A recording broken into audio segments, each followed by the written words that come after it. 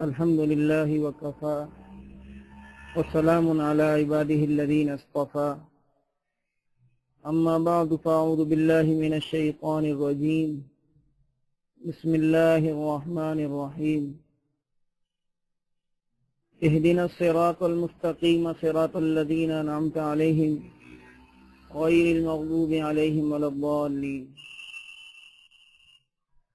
صدق الله مولانا العظيم يا رب صل وسلم دائما أبدا على حبيبك خير الخلق كلهم هو الحبيب الذي ترجى شفاعته لكل هول من الأهوال مقتهم اللهم صل على سيدنا ومولانا محمد وعلى آل سيدنا ومولانا محمد وآله بارك وسلم۔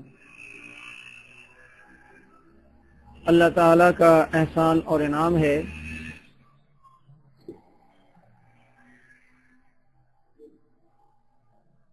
کہ حضرت مولانا طلحہ رحمانی صاحب دامت برکاتہم العالیہ کے توسط سے اور ان کی سائٹ ڈیفینڈر آف ٹروتھ کے توسط سے آپ حضرات کے سامنے گفتگو کا موقع مل رہا ہے۔ الحمدللہ حضرت کی محنت ہماری آنکھوں کے سامنے ہے، اور جس سائٹ کا میں نے آپ کے سامنے ابھی ذکر کیا ہے وہاں اللہ تعالیٰ کے فضل و کرم سے ہمارے کئی اکابرین، کئی حضرات تشریف لا چکے ہیں، اور ڈیفینڈر آف ٹروتھ کے ذریعے سے پوری دنیا کے اندر باطل فتنوں کا جو تعاقب کیا جا رہا ہے اور باطل فتنوں کے لیے جو ایک ننگی تلوار ثابت ہو رہی ہے، اللہ تعالیٰ اس میں مزید ترقی نصیب فرمائے، اور جو حضرات ان حضرات کے ساتھ تعاون کر رہے ہیں صبح شام، اللہ تعالیٰ ان کی عمروں میں، علم میں، عمل میں برکت عطا فرمائے۔ بنیادی طور پہ میں ایک طالب علم ہوں۔ مولانا کا اصرار تھا کہ کافی دن سے ہمارے حضرات، ہمارے اکابرین کو کچھ لوگ سب و شتم کا نشانہ بنا رہے ہیں، تو اس سلسلے میں رضا خانیت کے حوالے سے کچھ تعارفی پروگرام منعقد ہو جائے۔ تو میں سلسلے میں مختصراً آپ حضرات کے سامنے کچھ معروضات پیش کروں گا کہ بر صغیر ہندوستان اور پاکستان جب ایک تھے، انگریز 1601 میں یہاں آیا اور پورے ہندوستان پر آہستہ آہستہ قدم جمائے اور قبضہ کیا، تو اس کے جواب میں ہمارے شاہ عبدالعزیز محدث دہلوی رحمہ اللہ نے انگریز کے خلاف جہاد کا فتویٰ دیا اور ہندوستان کو دارالحرب قرار دیا، جس فتوے کو سامنے رکھتے ہوئے حضرات علماء دیوبند نے 1857 کی جنگ آزادی میں حصہ لیا اور ہندوستان سے انگریز کو بھاگنے پر مجبور کیا گیا، اور 1857 کی جنگ آزادی کے ہیرو سید ضامن شہید رحمہ اللہ تھے، حضرت مولانا قاسم نانوتوی رحمہ اللہ تھے، جنہوں نے اس فتوے کو سامنے رکھتے ہوئے انگریز مخالفت میں حصہ لیا، اور اس سے پہلے شاہ اسماعیل شہید، سید احمد شہید اور اسی طرح اور دیگر حضرات جہاد کا عمل لاتے ہوئے اپنی شجاعت سامنے لوگوں کے لاتے رہے۔ اب جس دور کے اندر انگریز کی مخالفت زیادہ تھی، تو انگریز نے جہاں مسلمانوں کو قید و بند کی صعوبتوں میں مبتلا کیا اور تقریباً 4 لاکھ کے قریب علماء اور مسلمانوں کو شہید کیا، تو وہیں انگریز نے چند ایسے فتنے بھی کھڑے کیے جس سے مقصد انگریز کا یہ تھا کہ ان کے خلاف ہونے والی سازشیں اور ان کے خلاف ہونے والے جو عملی میدان میں مسلمان کام کر رہے ہیں ان کو دبایا جائے۔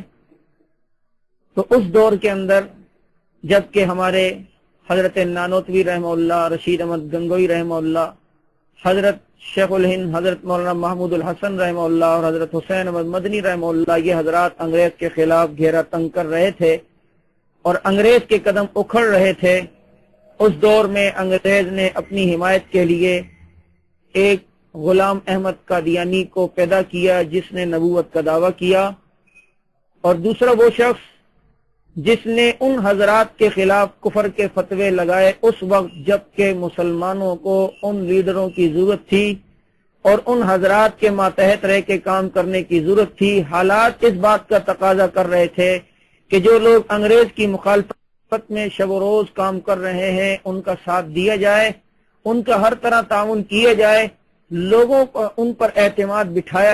ऐसे बानी है और बरेलवी फिरके का बानी है जिसने एक नया दीन व मजहब लोगों के सामने रखा और खुद 2 घंटे 17 मिनट पहले वसाया शरीफ नामी किताब के अंदर वसीयत करके ये बात अपने दोनों बेटों से कही है कि रजा हसनैन और हुसैन इत्तिबाए शरीयत को न छोड़ो और मेरा दीन व मजहब जो मेरी किताबों से साबित है, मेरा दीन व मजहब जो मेरी किताबों से साबित है, उस पर साबित कदम रहना हर फर्ज से अहम फर्ज है। इसी नाम नेहाद मुजद्दिद ने, जिसको अंग्रेज ने मुजद्दिद बनाया, मुख्तलिफ किताबें लिखकर इन इस्लामी लीडरों और इन सिपा सालारों के खिलाफ कुफर के फतवे दिए और इन उलमाए देवबंद के खिलाफ मुख्तलिफ साजिशें की। मेरे मुख्तसर वक्त में बेतरतीब और बेजोड़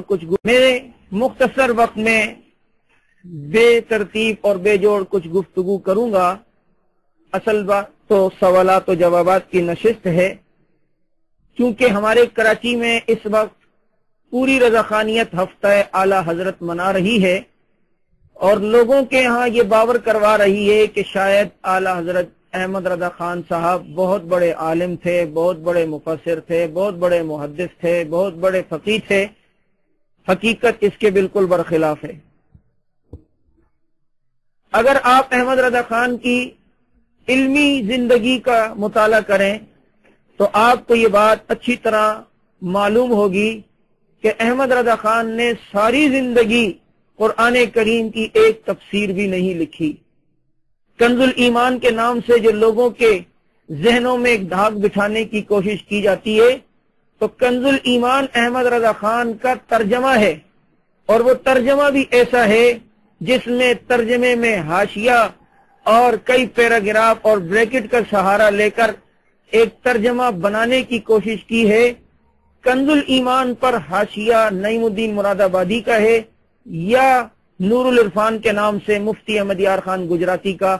ये 2 इनके मौलवियों के हाशिए हैं। अहमद रजा खान ने सारी जिंदगी न तफसीर लिखी और न दुनिया रजा खानियत ये बतला सकती है कि अहमद रजा खान ने हदीस पर कोई किताब लिखी हो या सियाह सित्ता में से किसी किताब की शरह लिखी हो या हदीस के अस्मा और रिजाल पर कोई काम किया हो या मुस्तलाहुल हदीस पर कोई काम किया हो। दुनिया बरेलवियत और रजा खानियत अहमद रजा खान के इस कारनामे को साबित करने से बिल्कुल कासिर है। और फिर मैं तो ये कहता हूं कि अहमद रजा खान जो कि अपने आप को आशिक रसूल होने का दावा करता था और सारे बरेलवी अहमद रजा खान को बहुत बड़ा आशिक रसूल साबित करते हैं और अपने आप को भी बहुत बड़ा आशिक कहते हैं और उल्टा चोर कोतवाल को डांटे। तमाम रजा खानी उलमाए देवबंद को गुस्ताख रसूल कहते हैं और दुरूद का मुनकिर कहते हैं। आपको शायद ये बात मेरी सुनकर बड़ी हैरत भी हो कि दुनिया बरेलवियत और रजा खानियत से हमारा चैलेंज है कि अहमद रजा खान अगर नबी अलैहिस्सलातु वस्सलाम का इतना आशिक था तो कोई बरेलवी और रजा खानी ये साबित कर दे कि अहमद रजा खान ने फजाइल दुरूद पर कभी कोई किताब लिखी हो, फजाइल दुरूद पर कभी कोई किताब लिखी हो, फजाइल दुरूद के सिलसिले में कोई उनकी किताब हो। हमारे हजरात उलमाए देवबंद देखें, हजरत मौलाना शबई थानवी रहमहुल्लाह ने ज़ादुस सईद नामी किताब लिखी दुरूद के फजाइल पर। शेख ज़करिया रहमहुल्लाह की फजाइल दुरूद शरीफ, हजरत मौलाना यूसुफ लुधियानवी शहीद रहमहुल्लाह की ज़रियतुल वसूल, اور ہمارے سینکڑوں علماء کی فضائل درود پر کتابیں ملیں گی، لیکن رضا خانیت آج تک اس بات کو ثابت کرنے سے قاصر رہی کہ احمد رضا خان نے ساری زندگی فضائل درود پر ایک کتاب بھی نہیں لکھی۔ اتنی بڑی علمی دھاگ بٹھانے کی کوشش کرتے ہیں کہ احمد رضا خان بہت بڑے عالم تھے، بہت بڑے عالم، ان کے علم کا کیا فائدہ؟ 70 کتابیں تو احمد رضا خان کہتا ہے میں نے دیوبندیوں کے خلاف، وہابیوں کے خلاف لکھی ہیں۔ ساری زندگی گالیاں بکنا اور گالیوں کے ساتھ گفتگو کرنا یہ احمد رضا خان اور اس کی ذریت کا سلسلہ رہا۔ اگر سنجیدہ قسم کے لوگ احمد رضا خان کی کتابیں پڑھیں تو اس کو فحاش اور اس کو بد زبان تو کہہ سکتے ہیں، لیکن اس کو بہت بڑا عالم نہیں کہہ سکتے۔ جو اپنی کتاب سبحان الصبح میں یہاں تک لکھ دے کہ وہابی اس خدا کو مانتا ہے، احمد رضا خان کی کتاب ہے سبحان الصبح، اس میں وہابیوں کی طرف غلط بات نسبت کرتے ہوئے کہتے ہیں کہ جی وہ اسے خدا کو مانتے ہیں جو خدا نعوذ باللہ زنا کراتا ہے، کرتا ہے، جو خدا نعوذ باللہ لڑکوں سے لواطت کراتا ہے، کرتا ہے، اور جو طوائفوں کی طرح ناچتا ہے، جو خنثی مشکل ہے، اور جس کا ذکر ہے، جس کا دبر ہے، قبل ہے، یہ تمام کی باتیں احمد رضا خان نے سبحان الصبح میں لکھی۔ اور فتاوی رضویہ کی پرانی جو فتاوی رضویہ اس کی پہلی جلد کے اندر بھی احمد رضا خان نے یہ ساری باتیں لکھی ہیں۔ میں حیران ہوتا ہوں کہ دنیا بریلویت احمد رضا خان کو کس طور پہ عاشق رسول کہتی ہے کہ جس نے ساری زندگی فضائل درود پہ کوئی کتاب نہ لکھی ہو، اور نبی کی سیرت پہ کوئی کتاب نہ لکھی ہو، نبی علیہ الصلوۃ والسلام کی احادیث پر کوئی کتاب نہ لکھی ہو۔ ہمارے علماء کو دیکھیے، مولانا شاہ ولی تھانوی رحمہ اللہ کی تفسیر دیکھیں بیان القرآن، ہمارے حضرات کی حدیثوں کی شروحات دیکھیے، حدیثوں کی کتابیں دیکھیں۔ آج عرب علماء بھی ہمارے علماء دیوبند کی کتابوں سے الحمدللہ حدیث کی شروحات پڑھ پڑھ کے حدیث کا درس دے رہے ہیں۔ انور شاہ کاشمیری رحمہ اللہ کی فیض الباری کو دیکھیے، مولانا شیخ زکریا رحمہ اللہ کی اوجز المسالک کو دیکھیے، حضرت تھانوی رحمہ اللہ نے جو مولانا ظفر احمد عثمانی صاحب سے علاوہ سنن لکھوائی اس کو دیکھیے۔ یہ ہمارے حضرات کے کارنامے ہیں، اور احمد رضا خان کا علمی کارنامہ میں نے آپ کے سامنے یہ رکھا ہے، سوائے گالیوں کے، گالم گلوچ کے اور کچھ بھی نہ کیا، اور انگریز کی ٹاؤٹی کرتے ہوئے ساری زندگی انگریز کی حمایت کی۔ علماء نے تو یہ فتویٰ دیا تھا کہ انگریز کی حکومت یہ ناجائز ہے، اور انگریز جس ہندوستان میں آج قابض ہے وہ ہندوستان دارالحرب ہے، لیکن احمد رضا خان نے اس دور میں ایک کتاب لکھی اعلام الاعلام بان ہندوستان دارالاسلام، اس کے صفحہ 2 پر واضح طور پہ احمد رضا خان نے لکھا کہ ہندوستان دارالحرب نہیں بلکہ ہندوستان دارالاسلام ہے۔ بتائیے، جہاں پر انگریز حکومت کر رہا ہو، مسلمانوں کے ساتھ ظلم و ستم کا معاملہ کر رہا ہو، اور اس وقت کے جھوٹا مجدد لکھے کہ جی انگریز کی یہ حکومت اور یہ ہندوستان دارالاسلام ہے، یہ کس قسم کا اسلام ہے؟ یہ وہی اسلام جو احمد رضا خان کو پسند تھا، یہ اسی اسلام کے دائی ہے۔ آپ یہ بات بھی دیکھ کے حیران ہوں گے کہ احمد رضا خان اس دور میں پیدا ہوا جبکہ انگریز علماء کو پابند سلاسل کر رہے تھے اور دیوار زندہ پر قید کیا، لیکن اس دور میں احمد رضا خان ایک دن کے لیے بھی کبھی انگریز کی جیل میں نہیں گئے۔ ہمارے کراچی میں جو کراچی یونیورسٹی کی BA کی کتاب ہے مطالعہ پاکستان، اس میں ہندوستان کے علماء کا ذکر کیا اور ان کی انگریز مخالفت کا ذکر بھی کیا۔ حضرت نانوتوی رحمہ اللہ کا ذکر ہے، حضرت اشرف علی تھانوی رحمہ اللہ کا، حضرت مولانا رشید احمد گنگوہی کا، اور انہوں نے جو انگریزوں کے خلاف مہم چلائی ان کا ذکر، تحریک ریشمی رومال کیا تھی، تحریک خلافت کیا تھی، یہ ساری علماء دیوبند کی تحریک انگریز کے خلاف۔ لیکن احمد رضا خان کا تذکرہ کرتے ہوئے ہماری BA کی اس مطالعہ پاکستان میں یہ بات لکھی ہے کہ احمد رضا خان انگریزوں کے اتنے مخالف تھے کہ ساری زندگی ایک دن کے لیے بھی انگریز کی عدالت میں پیش نہیں ہوئے۔ میری زبان میں کہتے ہیں کریدی کتی چورا نال ملی دی، جب گھر کی کتی چوروں سے مل جائے تو پھر کس بات کی تکلیف؟ کوئی ماں کا لال بریلوی ثابت کرے کہ احمد رضا خان ایک دن کے لیے انگریز کی جیل میں گیا ہو، کبھی بھی نہیں۔ یہ تو چند میں نے ان کی علمی باتیں آپ کے سامنے رکھی۔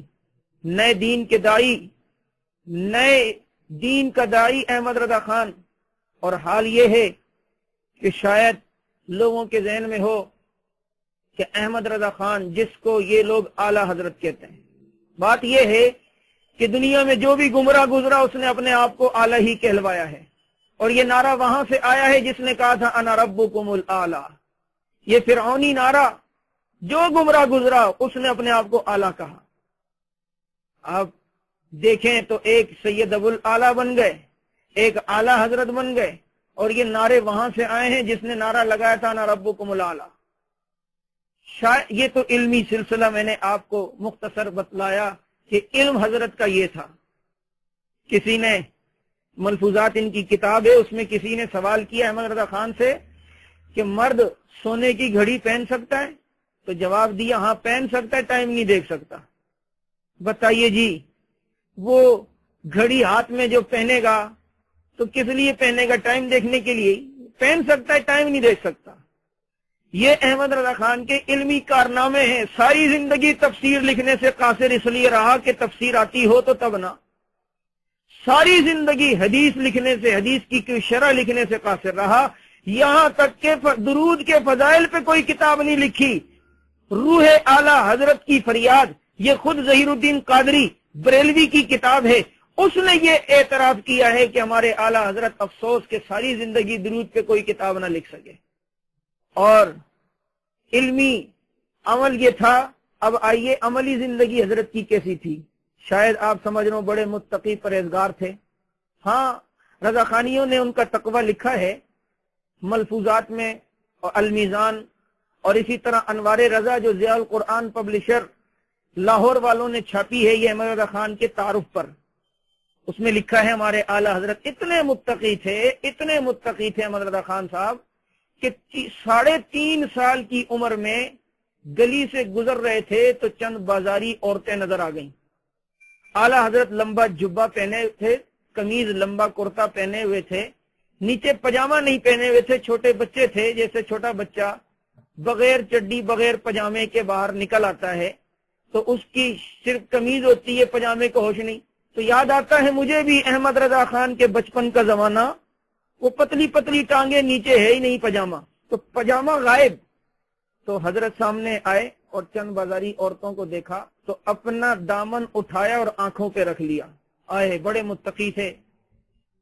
تو ان کی اپنی کتابیں یہ انوار رضا، المیزان، سوانح اعلی حضرت، حیات اعلی حضرت، اس میں یہ واقعہ لکھا ہے کہ 3.5 سال کی عمر میں نظروں کی یہ حفاظت تھی۔ تو ان بازاری عورتوں نے کہا ہائے میاں آنکھیں چھپاتے ہو اور سطر دکھاتے ہو؟ تو وہ کہنے لگا ہمارے اعلی حضرت نے جواب دیا کہ جب آنکھیں بہکتی ہیں تو دل بہکتا ہے، جب دل بہکتا ہے جبھی تو سطر بہکتا ہے، تو میں نے آنکھیں چھپا لی لہذا دل نہیں بہکے گا، جب دل نہیں بہکے گا تو سطر کہاں سے بہکے گا؟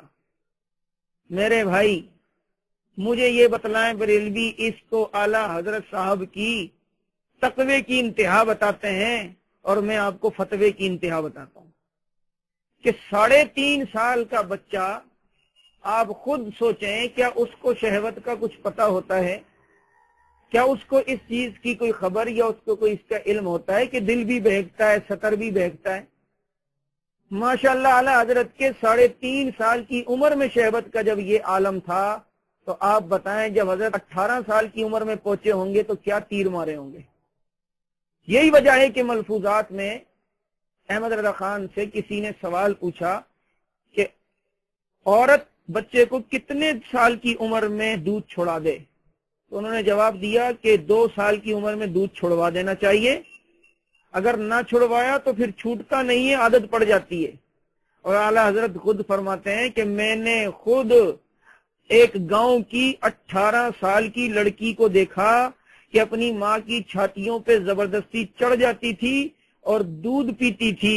ماشاءاللہ جب آنکھیں چھپانے کے مکلف نہیں تھے تو آنکھیں چھپا رہے ہیں، اور جب نظریں چھپانے کے مکلف ہوئے تو 18 سال کی لڑکی کو بھی اور ماں کی چھاتیوں پہ بھی نظر جا رہی ہے۔ یہ اعلی حضرت صاحب کے یہ عملی کارنامے ہیں کہ 3.5 سال کی عمر میں ایک بچے کو کیا معلوم، اور کہتے ہیں 4 سال کی عمر میں اعلی حضرت نے ایک عربی آدمی سے عرب زبان میں فصاحت و بلاغت سے گفتگو کی۔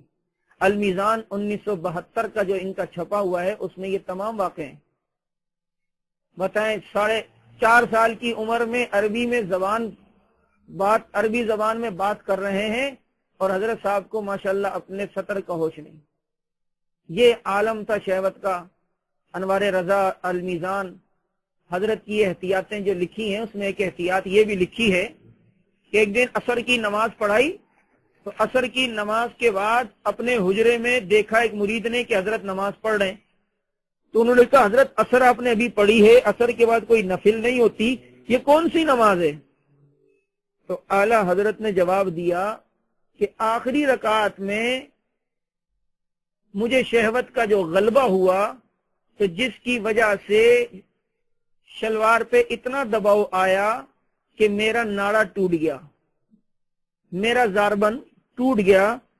چونکہ 3 سال کی عمر میں ماشاءاللہ جب شہوت کا پتہ تھا تو بڑے ہو کر تو حضرت پورے کے پورے توپ کا بیرل ہی رکھیں گے، لہذا کہنے لگے کہ اس شہوت کے غلبے سے میرا ناڑا ٹوٹ گیا جس کی وجہ سے خشوع میں فرق آیا، تو عصر کی نماز میں وہ دوبارہ دہرا رہا ہوں۔ وجدت الشیء وغابۃ کالاشیاء، ہائے ایک چیز تو پائی، ہزاروں چیزیں تیرے ہاتھ سے غائب ہوئیں۔ آپ نے یہ تو سوچا کہ ہم اعلیٰ حضرت کی احتیاط نماز میں بتائیں گے، لیکن یہ افسوس بھول گئے کہ ایک چیز حاصل کی اور دوسری ہاتھ سے نکل گئی۔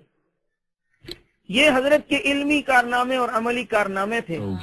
میں دنیا بریلویت کو چیلنج کرتا ہوں جو آج ہفتہ اعلیٰ حضرت منا کر دنیا کے ذہنوں میں یہ بات بٹھا رہے ہیں کہ ہمارے اعلیٰ حضرت صاحب بہت بڑے عالم تھے۔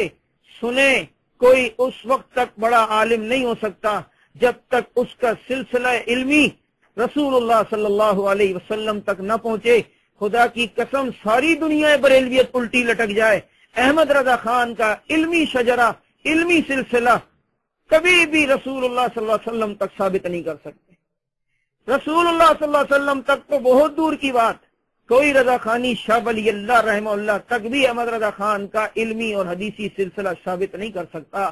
کیوں؟ اس لیے ان کی اپنی تمام کتابوں میں، المیزان میں، حیات اعلی حضرت میں، سوانح اعلی حضرت میں، ملفوظات میں، اور اسی طرح تمام ان کی احمد رضا خان کی حیات پہ لکھی جانے والی کتابوں میں یہ بات باور طور پہ لکھی ہوئی ہے کہ احمد رضا خان نے ساری کتابیں مرزا غلام احمد قادیانی کے بھائی مرزا غلام قادر سے پڑھی ہیں۔ تمام بریلوی اس چیز کے معترف ہیں کہ احمد رضا خان نے یہ علمی کتابیں کسی عالم محدث مفسر سے نہیں بلکہ یہ علمی کتابیں پڑھی ہیں۔ تو احمد رضا خان نے غلام احمد مرزا غلام احمد قادیانی جو جھوٹا نبی تھا، جھوٹا نبی ہونے کا اس نے دعویٰ کیا تھا، اس کے بھائی مرزا غلام قادر سے پڑھی ہیں۔ اور یہی وجہ ہے کہ احمد رضا خان سال میں 2 مرتبہ مرزائیوں کی مسجد میں تقریر کرتا تھا۔ المیزان 1972 کا چھپا ہوا ان کا اپنا رسالہ، اس میں اس مرزائی مسجد کی تصویر بھی ہے جہاں احمد رضا خان اپنے سال میں 2 مرتبہ جو ہے وہ بیان کرتا تھا۔ یہ تو میں نے مختصراً آپ حضرات کے سامنے احمد رضا خان کا تعارف کروایا۔ اس نے ایک نیا دین پیش کیا جس کو رضا خانیت کہا جاتا ہے۔ پوری 1400 سال کی امت کی تشریحات کو پاؤں سے روندا، تمام تفسیروں کو پیچھے چھوڑ کر ایک نئی چیزیں سامنے لایا، اور ایسی ایسی نئی باتیں جو نہ اللہ کے نبی نے بتائی ہوں، نہ صحابہ، نہ تابعین، نہ تبع تابعین نے۔ احمد رضا خان اس نئے دین کے مجدد بنے۔ میں نے کہا وصایہ شریف میں خود وصیت کی ہے کہ میرا دین و مذہب جو میری کتابوں سے ثابت ہے اس پر قائم رہنا ہر فرض سے اہم فرض ہے۔ اور نئے دین کے دائی جب بنے تو دین میں مختلف چیزیں لائیں، لہذا ان مختلف اور نئی چیزوں کے اندر یہ ربیع الاول کے سلسلے میں جو ہمارے رضا خانی دوست سلسلہ کیے ہوئے ہوتے ہیں اور جشن عید میلاد النبی کے نام سے وہ کچھ نبی کا نام لے کے کرتے ہیں جس سے اللہ کے نبی نے منع فرمایا، وہ بھی اس نئے دین کے دائی کی ساری محنت ہے۔ ربیع الاول کا مہینہ بالکل ہمارے سر پہ ہے، اور جشن عید میلاد النبی کے عنوان سے بریلوی جو کام کرتے ہیں اس کی حقیقت آپ حضرات کے سامنے ہے۔ جو حضرات ہمارے پاکستان کے ہیں انہیں تو معلوم ہے کہ کس طرح اللہ کے نبی کا نام لے کر جشن کس طرح منایا جاتا ہے اور کیا سلسلہ کیا جاتا ہے۔ پورے ملک کو جو روشن کیا جاتا ہے چوری کی بجلی سے۔ اگر کوئی اتنا بڑا عاشق ہے اور چراغاں اس نے کرنا ہے تو اپنے میٹر سے تار لگائیں، جب مہینے کے آخر میں بل آئے گا تو آئندہ سال میں دیکھوں گا کون کتنا بڑا عاشق ہے۔ بجلی چوری کی، مختلف جگہوں سے کنڈے لے کر گلیوں کو سجایا، خرچہ ساڈا نخرا تواڈا، خرچہ حکومت کا، اور دعویٰ کیا کہ جی ہم بہت بڑے عاشق ہیں، ہم نے یہ چراغاں کیا۔ ربیع الاول کے اندر 12 ربیع الاول کو جشن منایا گیا۔ میں بریلویوں سے یہ سوال کرتا ہوں اور دوسرے حضرات بھی اس کو غور سے سوچیں کہ آج سے کچھ عرصہ پہلے تک اس ربیع الاول کے مہینے کو 12 وفات کہا جاتا تھا، اور 12 وفات کے نام پر یہ مہینہ لوگوں کے اندر رائج تھا، اور اللہ کے نبی کی وفات کا سلسلہ بہت زیادہ رائج تھا۔ لیکن یہ چند سالوں سے 12 وفات کے بجائے جشن عید میلاد النبی ہو گئی۔ جشن عید میلاد النبی، اللہ کے نبی کا پیدائش کا جشن منا رہے ہیں، اور کس انداز میں؟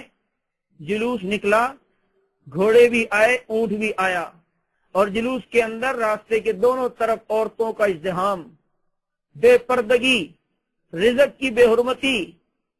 جلوس کے شرکاء سے آپ ذرا پوچھیں کہ کیا تمہارے جلوس کے اندر اونٹ گاڑیوں سے تافتان اور روٹی اور شیرمال اور دال کی تھیلیاں پھینکی نہیں جاتی، ہوا میں لہرائی نہیں جاتی؟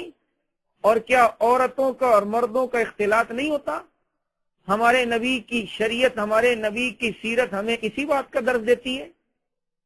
اور پھر یہ بات سنیں کہ ربیع الاول کا مہینہ تو اللہ کے نبی کے وفات کا مہینہ بھی ہے، اور ایک عجیب انکشاف آپ سنیں، اور دنیا بریلویت اپنے اوپر سے یہ پہاڑ ہٹائے کہ بقول بریلویوں کے کہ ہمارے اعلیٰ حضرت اتنے بڑے عالم تھے کہ لمحہ بھر کے لیے ان کا قلم خطا کر جائے خدا نے ناممکن بنا دیا تھا۔ ان کے مجدد نے کتاب لکھی ہے نطق الہلال، ایک رسالہ ہے مدرسہ خان کا۔ اس میں لکھا ہے، کسی نے سوال پوچھا کہ اللہ کے نبی کی پیدائش کب ہوئی، تو انہوں نے لکھا کہ اللہ کے نبی کی پیدائش 8 ربیع الاول کو ہوئی، اور سوال کیا وفات کب ہوئی، تو کہا وفات 12 ربیع الاول کو ہوئی۔ پیدائش کا نطق الہلال صفحہ 12 میں لکھا ہے، اور وفات کا نطق الہلال صفحہ 13 پہ۔ تو احمد رضا خان نے کیا تحقیق کی؟ تحقیق یہ کی ہے نطق الہلال رسالے میں کہ نبی کی پیدائش 8 ربیع الاول اور وفات 12 ربیع الاول۔ دنیا بریلویت بتائے اس بات کو کہ اپنے اعلیٰ حضرت سے پوچھو، وہ تو کہتے ہیں 12 ربیع الاول نبی کی وفات کا دن ہے، تو یہ تمام رضا خانی نبی کی وفات پر نعوذ باللہ جشن منا رہے ہیں۔ ظالموں، اگر کسی کے محلے میں وفات ہو جائے، کسی اسی محلے میں شادی ہو، لوگ اپنی خوشی کی تقریبات چھوڑ دیتے ہیں۔ ہم نے دیکھا کہ نبی کے وفات والے دن ایسا جشن کا سما اور عید منائی جا رہی ہے۔ میرے نبی ساری زندگی صحابہ کو 2 عیدیں بتاتے رہے، لیکن رافضیوں اور شیعوں کے بھائی جنہوں نے دیکھا کہ ہم ہر بات میں شیعوں کی پیچھے تقلید کرتے ہیں، ہر عمل شیعوں کا ہمارے اندر پایا جاتا ہے، تو شیعوں کی 3 عیدیں تھیں، انہوں نے بھی 3 بنائی۔ اور پھر میں سوال کرتا ہوں بریلویوں سے، اگر یہ عید ہے تو اللہ کے نبی نے جو عیدیں بتائیں اس میں اللہ کے نبی نے عید کی نماز بھی بتائی، اللہ کے نبی نے عید کا خطبہ بھی بتایا۔ بتائیں بریلوی عید میلاد النبی کو ان کی مسجدوں میں نماز کا کیا ٹائم ہے؟ اور کوئی ان کے اوپر بعید نہیں کہ یہ لوگ عید میلاد النبی کی نماز بھی شروع کر دیں۔ 2-3 سال پہلے ہمارے کراچی کے اورنگی ٹاؤن کے اندر رضا خانیوں نے عید میلاد النبی کی صبح نماز بھی پڑھی ہے۔ عید میلاد النبی کی نماز کا اہتمام، ابتدا ہے عشق روتا ہے کیا، آگے آگے دیکھ ہوتا ہے کیا۔ میرے دعائی، ہمارے کراچی میں دعوت اسلامی کے امیر جو ہیں جناب الیاس قادری صاحب اتاری صاحب علامہ ہیں، جو پہلے کسی وقت جھاڑو بیچتے تھے، اب تو ماشاءاللہ بہت بڑے علامہ، حضرت اپنے مریدوں کو یہ بات باور کراتے ہیں کہ 12 ربیع الاول نبی کی پیدائش ہے اور نبی کی پیدائش والے دن روزہ رکھنا چاہیے، اور لہٰذا بریلوی بہت سے دعوت اسلامی والے روزہ رکھتے ہیں اور کہتے ہیں یہ عید میلاد النبی ہے، اس میں روزہ رکھا کرو۔ تو میرے بھائی، میں بریلویوں سے سوال کرتا ہوں، عید بھی ہے اور روزہ بھی ہے، تو عید کو تو شیطان روزہ رکھتا ہے، عید الفطر میں اور عید الاضحیٰ میں شیطان کے روزے ہوتے ہیں، کیونکہ ہمیں عید والے دن روزہ رکھنے سے منع کیا گیا ہے۔ تو یہ تمام سلسلے اور یہ نطق الہلال کے حوالے اس کو ذہن میں رکھیں، اور یہ ان کے کرتوت دیکھ لیجئے۔ ہمارے کراچی کے اندر تو خاص کر اس قسم کی بے حیائی ربیع الاول کے مہینے میں ہوتی ہے، مرد عورتوں کا اختلاط، کہ کوئی عیسائی دیکھ لے تو وہ بھی پریشان ہو جائے گا کہ یہ تو ہم سے بھی آگے بڑھ گئے۔ ہماری کرسمس کے موقع پہ وہ بے حیاں نہیں ہوتی جو ربیع الاول کے جلوس میں آج نام نہاد مسلمان کر رہے ہیں۔ عیسائیت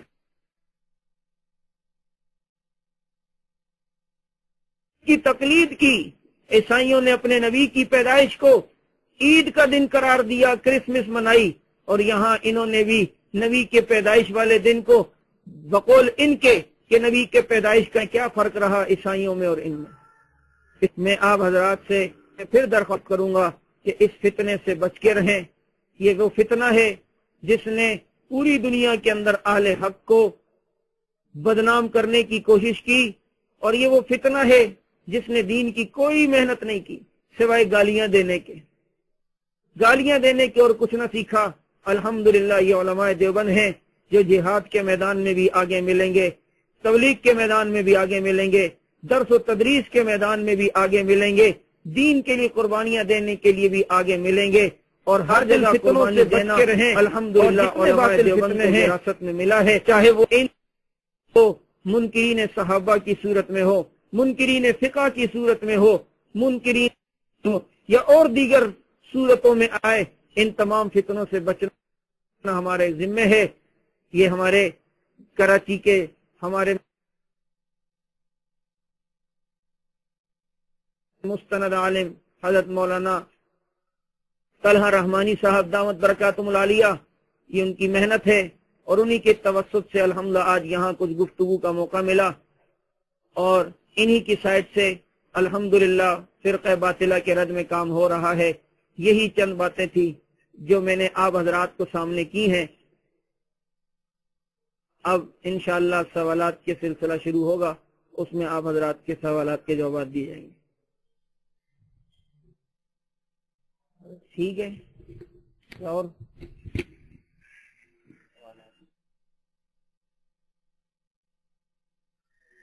جی حضرت جزاکم اللہ۔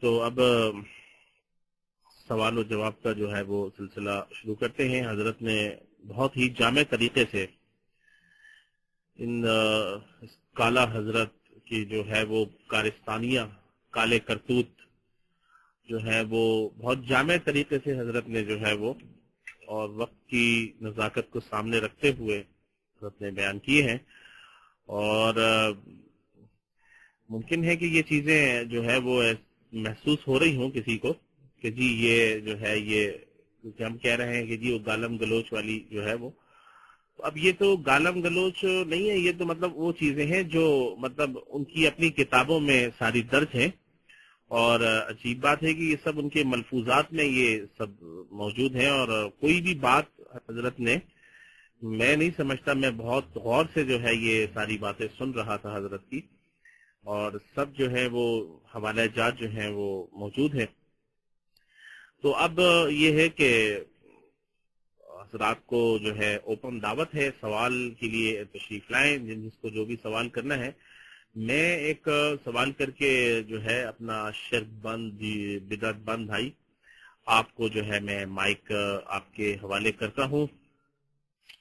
تو یہ حضرت آپ نے ابھی اس طرح مطلب بتایا، یہ کیا اس کی کیا وجہ ہے کہ مرزا غلام احمد قادیانی ملعون دجال کذاب، اس کی جو چیزیں ہمیں ملتی ہیں اور جو اس کے حالات ملتے ہیں، یہ گند سے بھرا ہوا، یہ غلاظت کا ڈھیر، اسی قسم کی خرافات اس کی جو ہے وہ ملتی ہیں. اور یہ جو بہت قریب قریب ان کا کچھ لنک، ایک تو یہ میرا سوال ہے کہ یہ کیا ان کا کوئی خصوصی کوئی ہے کیا، اور دوسرا جو یہ ہے کہ اس نے جو ہے احمد رضا خان نے، جس کو میں اعلیٰ حضرت تو کیا، کیونکہ میرا ضمیر گوارا نہیں کرتا کہ میں یہ لفظ جو ہے اپنے منہ پر لاؤں، تو میں کالا حضرت کہوں گا. اگر کسی کو برا لگتا ہے تو بہرحال لگتا رہے. تو بات یہ ہے کہ یہ کالا حضرت جو ہے اس نے صحابہ اکرام رضوان اللہ تعالی علیہ اجمعین میں سے بھی جو ہے حضرت عائشہ صدیقہ رضی اللہ تعالی عنہا ام المؤمنین، ان کے بارے میں بھی ان کی بکواسات اور کچھ اس قسم کی.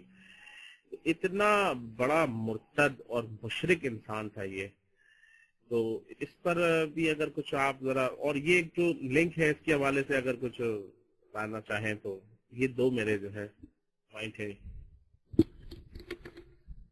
جنہوں نے سوال پوچھا اس کا جواب مختصراً میں آپ کے سامنے یہ عرض کر دوں کہ دونوں کا لنک میں نے ابھی بیان میں بھی تھوڑا بہت یہ بتلایا ہے کہ ایک تو دونوں کو انگریز نے اٹھایا علماء دیوبند کی مخالفت میں اور جہاد کو بدنام کرنے کے لیے. آپ دیکھیں کہ اعلام العالم احمد رضا خان کی کتاب صفحہ 2 پر وہ ہندوستان کو دارالاسلام کہہ رہا ہے اور جہاد کی مخالفت میں یہ فتویٰ دیا. اور غلام احمد قادیانی کو ہم دیکھتے ہیں کہ اس نے کہا کہ میں نے جہاد پر اتنی کتابیں خلاف لکھی ہیں کہ 70 الماریاں بھر جائیں. چھوڑ دو اے دوستو جہاد کا خیال، دین میں حرام ہے جنگ اور قتال. یہ غلام احمد قادیانی کی بات ہے. اب بات یہ ہے کہ دونوں میں لنک اس لیے بھی ہے کہ آپ دیکھیں جس کے گھر سے آدمی کھاتا ہے پھر اس کے بول بولنے پڑتے ہیں. ان کی تمام کتابوں میں اس بات کو واضح طور پہ لکھا ہے کہ اعلیٰ حضرت کے استاد غلام احمد قادیانی کے بھائی مرزا غلام قادر تھے. اور میں نے ابھی بتلایا کہ المیزان احمد رضا خان نمبر جو خصوصی 1972 میں بریلویوں نے شائع کیا، اس میں باقاعدہ اس مرزائی کی تصویر، مرزائی مسجد کی تصویر بھی دکھائی ہے جہاں پر احمد رضا خان سال میں 2 مرتبہ بیان کرتا تھا. اور احمد رضا خان نے نبوت کے خلاف ایک نیا دین پیش کیا. مرزا غلام احمد قادیانی نے بھی یہ کیا. مرزا غلام احمد قادیانی نبوت کا منکر تھا. اور آپ دیکھیں کہ احمد رضا خان نے کتاب لکھی ہدایت بخشش. ہدایت بخشش کی جلد 2 میں جو ایک شعر ہے، انجام وے آغاز رسالت باشد این گو ہم کتاب عبد القادر. آج بھی ہدایت بخشش کے اندر یہ شعر موجود ہے. احمد رضا خان نے لکھا انجام وے آغاز رسالت باشد، یعنی پیران پیر کے انتقال کے بعد دوبارہ رسالت کا آغاز ہوگا اور جو نیا رسول ہوگا وہ پیران پیر کے تابع ہوگا. یہ باتیں لکھی. اور جہاں غلام احمد قادیانیوں کو دیکھیں تو غلام احمد قادیانی نے حضرت عائشہ رضی اللہ تعالیٰ عنہ کی شان میں گستاخیاں کی. یہی حال احمد رضا خان کا تھا. ہدایت بخشش جلد 100 یہ بریلویوں کی چھپی ہوئی ہے اور ان کی اپنی کتابوں میں حوالے ہیں کہ ہدایت بخشش جلد 100 احمد رضا خان کی ہے. اس کے صفحہ 37 پر حضرت عائشہ کی شان میں گستاخی کی. تنگ چست ہے ان کا لباس اور جوبن کا ابھار، وہ مسکی جاتی ہے قبا سر سے کمر تک لے کر، یہ پھٹا پڑتا ہے جوبن میرے دل کی صورت. یہ احمد رضا خان نے نعوذ باللہ من ذالک یہ شعر سیدہ کائنات طیبہ طاہرہ حضرت عائشہ رضی اللہ تعالیٰ عنہ کے متعلق کہا. اور ملفوظات میں احمد رضا خان نے لکھا ہے کہ حضرت عائشہ نبی کی شان میں وہ بات کی جاتی تھی نبی کے شان کے خلاف کہ کوئی اور کہتا تو گردن اڑا دی جاتی. ان کے یہ لنک ہیں. اور بریلوی یہ بات کہتے ہیں ہم نے ختم نبوت کے لیے بہت کام کیا. بہت دنیا جانتی ہے کہ ختم نبوت کا مسئلہ حل کرانے والے مفتی محمود صاحب اور غلام غوث ہزاروی رحمہ اللہ کون تھے. شاہ احمد نورانی کو بریلوی کہتے ہیں کہ انہوں نے ختم نبوت کے لیے بہت کام کیا. میں یہ سمجھتا ہوں جو ختم نبوت کے لیے کام کرے اس کی موت مرزا غلام احمد قادیانی کی طرح نہیں آتی. پاکستان کے اخبار اس بات کے گواہ ہیں کہ شاہ احمد نورانی کا انتقال اسلام آباد کے باتھ روم میں ہوا. حضرت نے اتنا زور لگایا کہ اٹیک دل تک پہنچا اور اسی باتھ روم سے نکالا گیا. یہ تمام دنیا کو دھوکہ دینے کے لیے بات کی جاتی ہے ہم نے ختم نبوت کے لیے کام کیا، ایسی حقیقت بالکل نہیں۔ عبدالستار خان نیازی جو ان کا بہت بڑا مولوی گزرا ختم نبوت کی تحریک میں، تو اپنی داڑھی منڈا کر بھی بیٹھ گئے۔ تو دونوں کا لنک یہی ہے کہ دونوں نے علماء حق کے خلاف کتابیں لکھی اور مشن دونوں کا انگریز ہی نے دیا، اور دونوں کا مقصد یہی تھا پیدا کرنے کا کہ کسی طرح لوگوں کے ذہنوں سے جہاد نکل جائے اور دین حق کی باتیں نکل جائیں اور صحیح شریعت کو بالکل پامال کر دیا جائے۔ ان دونوں کا بالکل ایک ہی مشن تھا جو انگریزوں نے دونوں کو دیا۔ جی ماشاءاللہ حضرت، تو آپ آ جائیں حضرات، لیکن یہ کیا نام ہے بھائی آپ کا، JoTy اسلام بھائی، یہ آپ پی ایم میں جو ہے یہاں شیئر بنے ہوئے، مائک آپ کے لیے حاضر ہے، آپ آئیں اور انسانیت کے دائرے میں رہتے ہوئے اگر آپ کوئی سوال جو ہے وہ کرنا چاہیں اس کالا حضرت کے متعلق، اس کی ضروریت کے حوالے سے، بالکل آج ہم نے یہ روم اسی لیے اوپن کیا ہے، بالکل آپ کو اس کا پورا موقع دیا جاتا ہے۔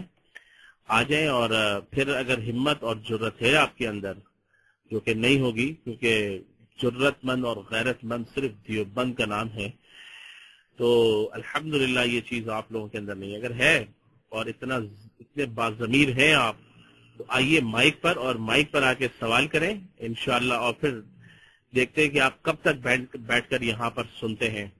یہ پیچھے بیٹھ کر یہ بکواس کرنا، یہ جو ہے وہ جو تمہارا روم ہے، تو آج جو ہے وہ انشاءاللہ پتہ چل جائے گا کہ تمہارے کالا حضرت کی کیا حقیقت ہے، اور ہے ہمت تو آ جاؤ مائک پر۔ یہ ٹیکس میں یہ چھوڑو، یہ تو فضول بزدلوں کی اور اس کی باتیں ہوتی ہیں۔ ہم نے آج اسی لیے بالکل اوپن روم کھولا ہے، اور بالکل اوپن آپ کو اجازت ہے، انسان کے بچے بن کر آؤ اور سوال کرو، بالکل اجازت ہے۔ تو میں مائک چھوڑ رہا ہوں سحر_A کے، اور اس کے بعد آصف بھائی آپ دونوں ہی آ جائیں، اپنا سوال کر لیں، پھر اس کے بعد حضرت جو ہے ان کو جواب دیں گے۔ السلام علیکم ورحمۃ اللہ وبرکاتہ۔ پھر میری آواز آ رہی ہے تو بتا دیں۔ ہاں حضرت، سوال یہ ہے کہ ایکچولی ابھی جیسے آپ نے فرمایا کہ یہ تو انگریزوں کا مسلمہ ایجنٹ تھا، لیکن آج بھی اگر ہم دیکھیں تو بالخصوص میں یہاں ہندوستان میں دیکھتا ہوں بعض افراد جو اسٹریٹجک لیول پہ یعنی جو اسٹریٹجی ڈیزائن کرتے ہیں، میں نے دیکھا کہ ان کا رویہ بالخصوص رضا خانیوں کے متعلق بڑا نرم گوشہ رکھتے ہیں۔ تو چنانچہ ہندوستان کے اندر یہ طریقہ کار ہے کہ اس طرح کے عرس وغیرہ کو کافی ٹی وی پروجیکشن دیا جاتا ہے، اور یہ اسی اسٹریٹجی اور جو ہے اسی حکمت عملی کا ایک رویہ ہے۔ تو بالکل ایک میرے دوست جو پروفیسر کیشور جادو تھے، میں نے دیکھا کہ وہ یہ بریلیوں کو بڑا سراہتے ہیں، جبکہ دیوبند اور تبلیغی جماعت کے شدید مخالف ہیں۔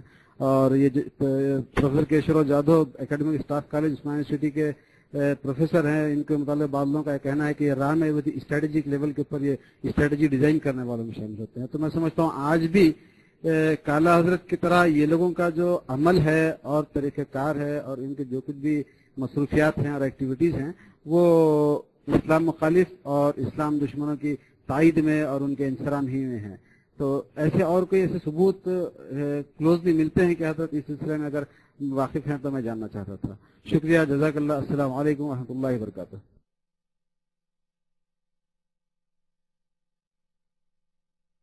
السلام علیکم ورحمۃ اللہ وبرکاتہ۔ اگر میری آواز آ رہی ہے تو بھائی لکھ دیجیے گا۔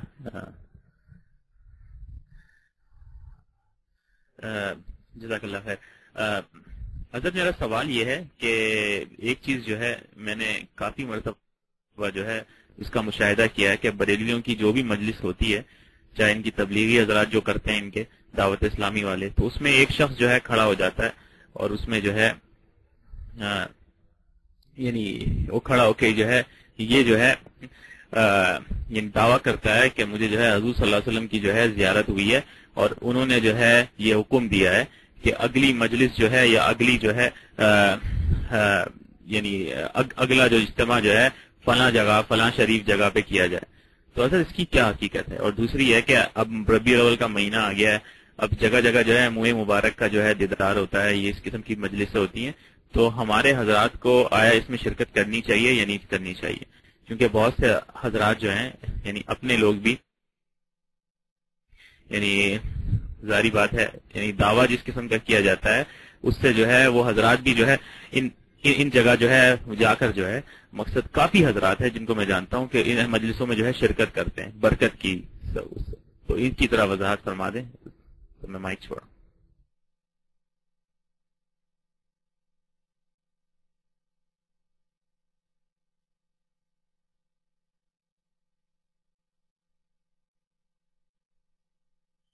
جی السلام علیکم ورحمۃ اللہ وبرکاتہ۔ آصف بھائی آپ کا سوال جو ہے وہ ابھی جو ہے حضرت دے رہے ہیں،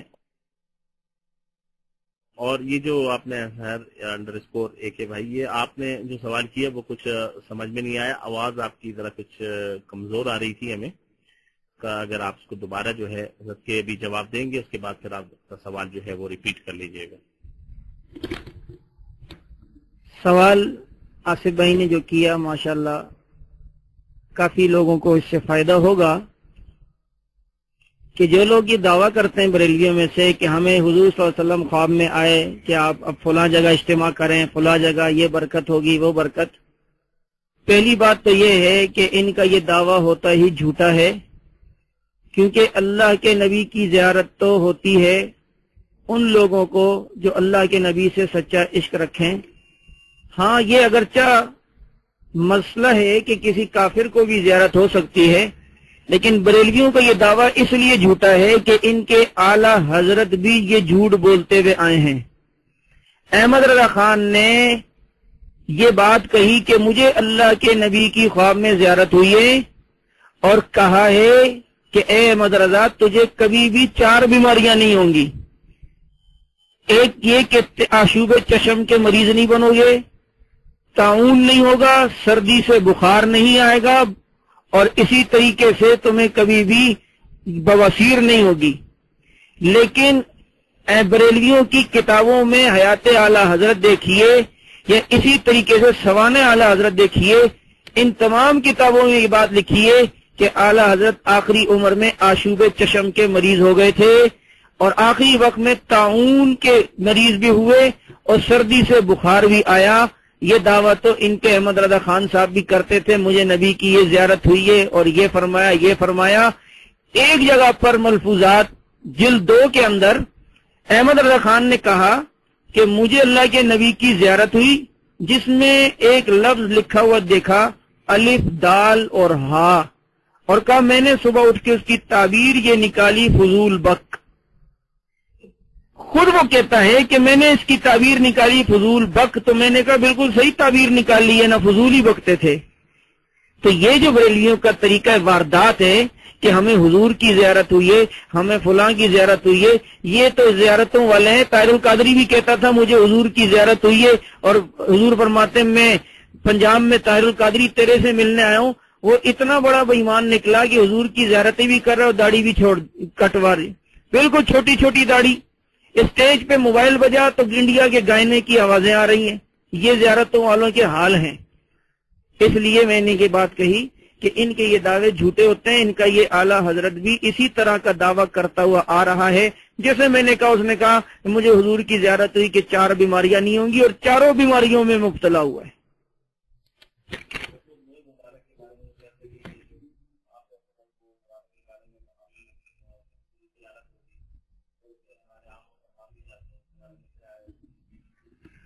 نبی علیہ الصلوۃ والسلام کے منہ مبارک ہو یا آپ علیہ الصلوۃ والسلام کی تبرک کی کوئی چیز ہو، اگر مستند طریقے سے ثابت ہو کہ یہ واقعی آپ علیہ الصلوۃ والسلام کی ہے، تو علماء دیوبند بھی اس کو متبرک سمجھتے ہیں اور علماء دیوبند بھی اس کو عظیم الشان چیز سمجھتے ہیں۔ لیکن اس کو عام مجمع میں اس انداز میں جیسے بریلوی پیش کرتے ہیں کہ 1 روپے میں زیارت کروا رہے ہیں، 2 روپے لے کر زیارت کروا رہے ہیں، ہر ایرا غیرہ نتو غیرہ آ رہا ہے اور گندے ہاتھ بھی لگا رہا ہے، تو یہ بے ادبی کی بات ہے۔ کیا ہمارے نبی کے بال مبارک یا ہمارے نبی کی کچھ تبرک اس لیے رہ گیا کہ ہم نعوذ باللہ اس سے 2 روپے 3 روپے کمائیں؟ یہ طریقہ صحیح نہیں۔ اگر مستند طریقے سے نبی علیہ الصلوۃ والسلام کی بال مبارک یا آپ علیہ الصلوۃ والسلام کا جبہ مبارک ثابت ہو جائے تو علماء دیوبند بھی الحمدللہ اس کو متبرک سمجھتے ہیں۔ جی لیکن حضرت اس میں ہے کہ یہ بات بھی ایک ہو سکتی ہے نا کہ یہ کیونکہ انما المشرکون نجس، اب یہ نجس لوگ ہیں اور یہ جو ہے وہ نجاست کا ڈھیر، یہ اگر حقیقتاً جو ثابت شدہ چیز ہے جس طرح آپ نے فرمایا، تو پھر تو ان کا ایسی اتنی مبارک اور مقدس چیز کو جو ہے دیکھنا اور اس کا، تو پھر میرا خیال ہے کہ ہاں ہاں اچھا بالکل، مطلب دیکھنا چاہیے ان کو، لیکن اس طرح اس کو اپنے پاس رکھنا اور اس کی پر وہ لوگوں کو پیسے وغیرہ، جی صحیح. تو آ جائیں جی. السلام علیکم ورحمۃ اللہ وبرکاتہ. بھائی آواز اگر آ رہی ہے تو اوکے لکھ دیں تو مجھے پتہ چل جائے گا. ہاں نہیں، دراصل یہ ہے کہ میں اپنے ایک مشاہدے کی بات کر رہا تھا کہ میں نے یہاں پر ہندوستان میں دیکھا کہ بالخصوص حکومت کے حلقوں کا ان کو بڑا تعاون ہوتا ہے، ٹی وی وغیرہ پر ان کے عرس وغیرہ کا بڑا پروجیکشن ہوتا ہے، اور بالخصوص اسٹریٹجک جو لوگ مانے جاتے ہیں برہمن اسٹریٹجک جو یا ہندوستان کے اندر، وہ لوگوں نے بھی میں نے محسوس کیا کہ ان کے متعلق ان کا بڑا نرم گوشہ ہوتا ہے. تو اس ضمن میں اپنے ایک دوست پروفیسر کیشور جادو کا تذکرہ کیا تھا.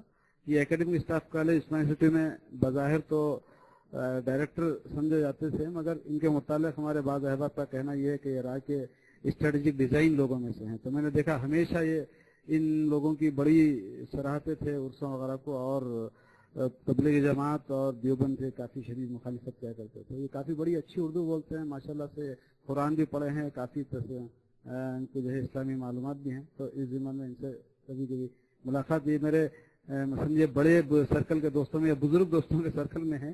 تو خیر، تو میں بولنا چاہ رہا تھا کہ اس طرح کی یہ چیز آج بھی جو ہے نہ صرف انگریزوں کے زمانے میں حکومتی تعاون ان کو رہا، بلکہ آج بھی یہ چیز محسوس کی جاتی ہے کہ آج بھی حکومت اور پتہ نہیں انگریز اور جو ہے برٹشرز اور امریکن سے ان کے کیا تعلقات ہیں آج کل. لیکن کم سے کم میں ہندوستان کے اندر تو یہ دیکھتا ہوں کہ آج ہندوستان کی برہمنک اینٹی مسلم گورنمنٹ جو ہے ان کو برابر سپورٹ کرتی ہے.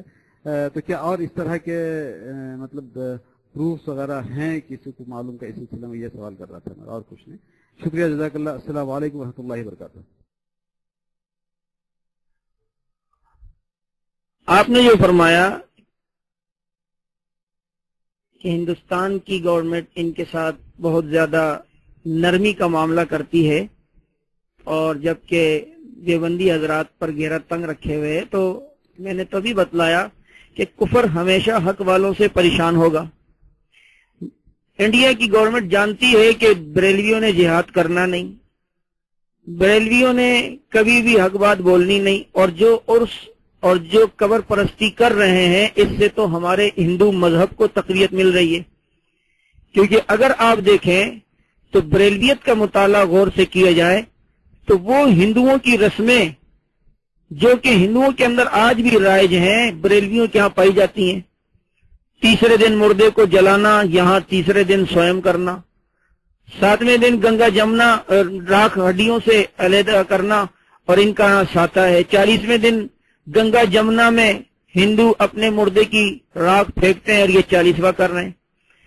اور خود احمد رضا خان نے، کسی نے سوال کیا فتاوی افریقہ میں، احمد رضا خان کی کتاب تھی فتاوی افریقہ، میرے خیال میں افریقہ کے جنگلات میں لکھی تھی بیٹھ کے.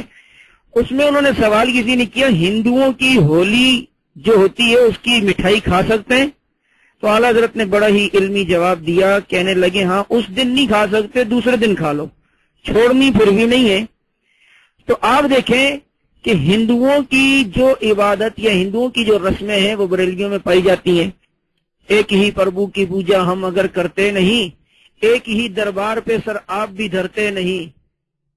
جتنے بھی بریلویوں کے عقائد دیکھیں ہندوؤں سے ملتے جلتے ہیں، تو ظاہر بات ہے ان کی گورنمنٹ تو ان کو سپورٹ کرے گی.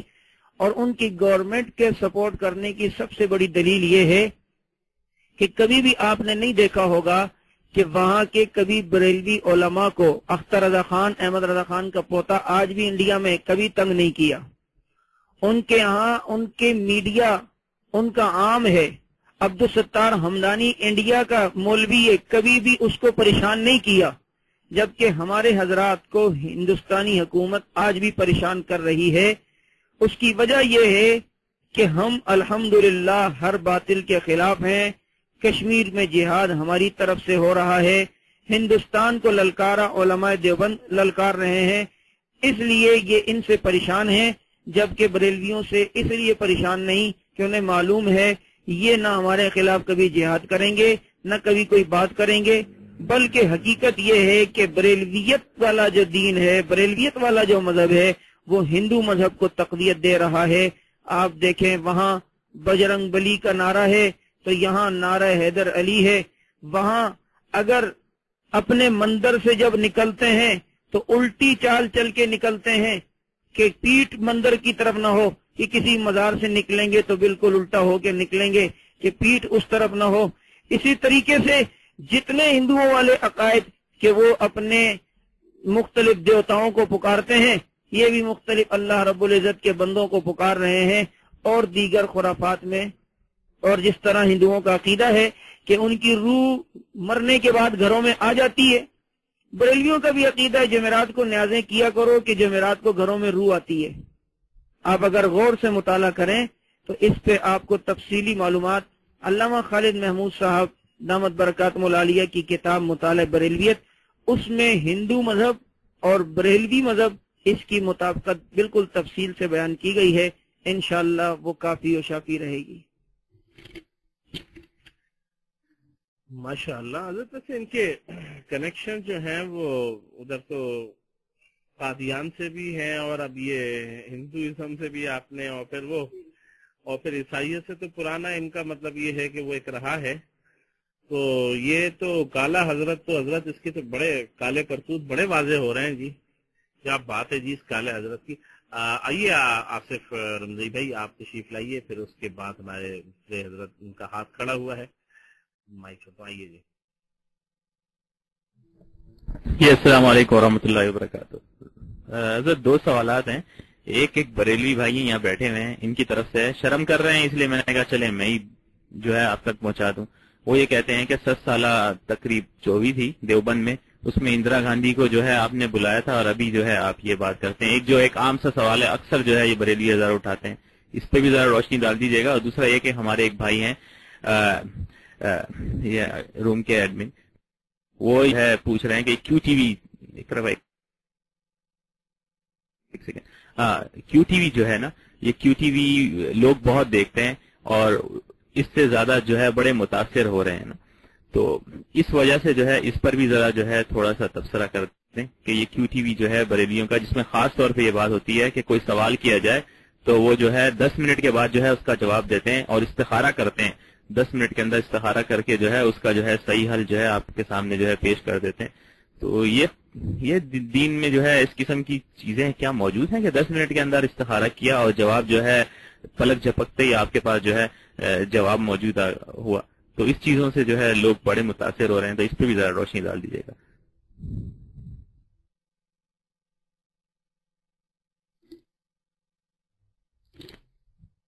وعلیکم السلام ورحمۃ اللہ وبرکاتہ.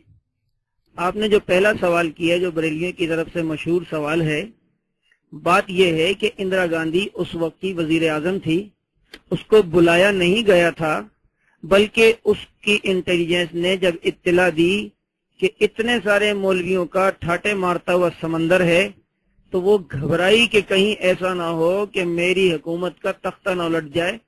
وہ بغیر بلائے خود جلسہ گاہ میں آئی ہے. اب ظاہر بات ہے اگر کوئی کسی ملک کے سربراہ وہاں آئی ہے تو اس کو دھکے دے کے نکالا تو نہیں جا سکتا. کوئی بریلوی یہ ثابت کر دے کہ اندرا گاندھی کو دعوت نامہ دیا ہو یا اندرا گاندھی کو بلایا ہو، بن بلائے اچانک گھر پہ آئی ہے تو اس کو دھکے تو نہیں دیا جا سکتا. جبکہ بدعتوں کی مجلسوں میں عورتوں کے ہجوم، عورتوں کا ساتھ ہونا اور ان کو خصوصی دعوت دینا، یہ تمام چیزیں ثبوت کے ساتھ علامہ خالد محمود صاحب نے اپنی کتاب میں بتصویر ذکر کی ہیں. اور اس طرح کی بہت سی ان کی میلادوں کی سیڈیز بھی آپ کو مل جائیں گی جہاں پر آپ کو یہ چیز ملے گی کہ یہ تمام باتیں بریلویوں میں پائی جاتی ہیں کہ وہ اپنی میلادوں میں بہت سی جگہوں پہ عورتوں کو بھی بلاتے ہیں. خود احمد رضا خان صاحب کے حال یہ تھا کہ 12 کرامتیں احمد رضا خان کی الیاس قادری نے لکھی ہیں. اس میں ایک کرامت یہ بھی لکھی ہے کہ کسی عورت کا شوہر گرفتار ہو گیا تو وہ اعلیٰ حضرت کے پاس بار بار آتی، کام جب نہیں بنا تو منہ بنا لیا، ناراض ہونے لگی تو اعلیٰ حضرت نے کہا پان کھا لیجئے. اپنے ہاتھ سے اعلیٰ حضرت ان کے منہ مبارک میں پان رکھتے ہیں اور پھر کہا پان رکھ لو کام ہو جائے گا. اتنے میں اطلاع آئی کہ اس کا شوہر آزاد ہو گیا. تو پہلی بات جو جواب میں نے دیا کہ وہ بن بلائی آئی ہے، لہذا اس کو دھکے دے کے نہیں نکالا جا سکتا تھا. اس وقت کی وزیر اعظم تھی. بریلویوں سے میں پوچھتا ہوں کہ ان کے اپنے کرتوت تو اس طرح کے ہیں، اگر کسی ملک کی وزیر اعظم بن بلائی آ گئی تو اس کو بلایا نہیں گیا تو وہ آ گئی، اس کو دھکے دے کے تو نہیں نکال سکتے. لیکن ان کا حال یہ ہے کہ اپنی مجلسوں میں باقاعدہ عورتوں کو دعوت دی جاتی ہے. ہندوؤں اور سکھوں کے ساتھ مل کر ہمارے پاس ثبوت ہیں میلاد کی گئی. ہمارے کراچی کے بریلیوں کا مدرسہ ہے نعیمیہ، اس کا شیخ الحدیث ہمارے کراچی کے مشہور طوائفوں کے اڈوں سے رات کو لڑکی سے بدکاری کرتے ہوئے شیخ الحدیث صاحب پکڑے گئے. 1 لاکھ روپے میں جامعہ نعیمیہ والوں نے اس کی سفارش کی. یہ تو ان کے کرتوت ہیں اور الٹا ہمارے حضرات پر الزام لگاتے ہیں. دوسرا آپ نے کیو ٹی وی کا جو ذکر کیا تو حضرت بشیر فاروقی صاحب ماشاءاللہ ہمیں معلوم ہے کہ کتنے بڑے عالم ہیں، کوئی علمی روب نہیں. استخارے کا جو طریقہ صحابہ کو اللہ کے نبی نے بتلایا وہ استخارے کی دعا ہے کہ کوئی مستقبل میں کوئی کام کرنے کا ارادہ ہو تو اس کے لیے استخارے کی دعا پڑھ کے 2 رکعت نفل پڑھ کے آدمی رات کو سوئے. اللہ رب العزت خواب میں کچھ حقیقت بتلاتے ہیں. استخارے کا یہ طریقہ ہے، یہ نہیں کہ 10 منٹ بعد بشیر احمد فاروقی صاحب سر نیچے کریں اور ان کو استخارے کا جواب آ جائے. یہ استخارے کا طریقہ بالکل صحیح نہیں. استخارے کا وہ طریقہ ہے جو جناب محمد الرسول اللہ صلی اللہ علیہ وسلم نے بتلایا. جی آ جائیں جی آپ کھڑا ہوئے. جی حضرت مولانا صاحب بہت بہت شکریہ، جزاکم اللہ احسن الجزا. اللہ تعالیٰ آپ کو اور حضرت مولانا طلحہ رحمانی صاحب کو اپنی شایان نشان اس کی جزائے خیر عطا فرمائے. حضرت میرا سوال یہ ہے کہ رضا خان بریلوی صاحب نے جو وصایا شریف میں اپنا مذہب بتایا ہے کہ ہر فرض سے اہم فرض ہے کہ میرے مذہب پر قائم رہنا، تو آپ حضرت اس کی تو میرے ناقص علم میں تو ایک بات آئی ہے، باقی حضرت آپ بتا دیں. اور وہ جو میرے ذہن میں آئی ہے وہ یہ ہے کہ ہندوؤں کو کافروں کو تو حاضر ناظر کہا جائے، اور اگر کسی مسلمان نے اللہ تعالیٰ کو حاضر ناظر مان لیا تو رضا خانی مذہب میں پھر وہ بے دین ہے، پھر وہ غلط ہے اور گستاخ ہے. اور اولیاء اللہ کو اور غوث پاک کو، حضرت علی کو، اولیاء اللہ کو اور خود رضا خان بریلوی وغیرہ کو بھی یہ لوگ حاضر ناظر سمجھتے ہیں. اس کے علاوہ حضرت نبی اکرم صلی اللہ علیہ وسلم کے دین اسلام سے اس کا اگر کوئی تصادم ہے، کوئی اور باتیں ہیں تو حضرت آپ اس پر روشنی ڈالیں کہ اس کے مذہب میں اس نے مرنے سے 2 گھنٹے کچھ، جیسے کہ آپ نے شروع میں فرمایا تھا، اس نے وصیت کی تھی مرنے سے 2 گھنٹے اور کچھ منٹ اوپر کہ میرا مذہب جو میری کتابوں سے میں ہے اس پر قائم رہنا ہر فرض سے اہم فریضہ ہے. تو حضرت اس کے مذہب میں کون کون سی باتوں میں یہ متصادم ہے، حضرت آپ موٹے موٹے اشارے کر دیں، ہمارے لیے بہت مفید ہوگا. حضرت میں نے مائک فری کر دیا ہے.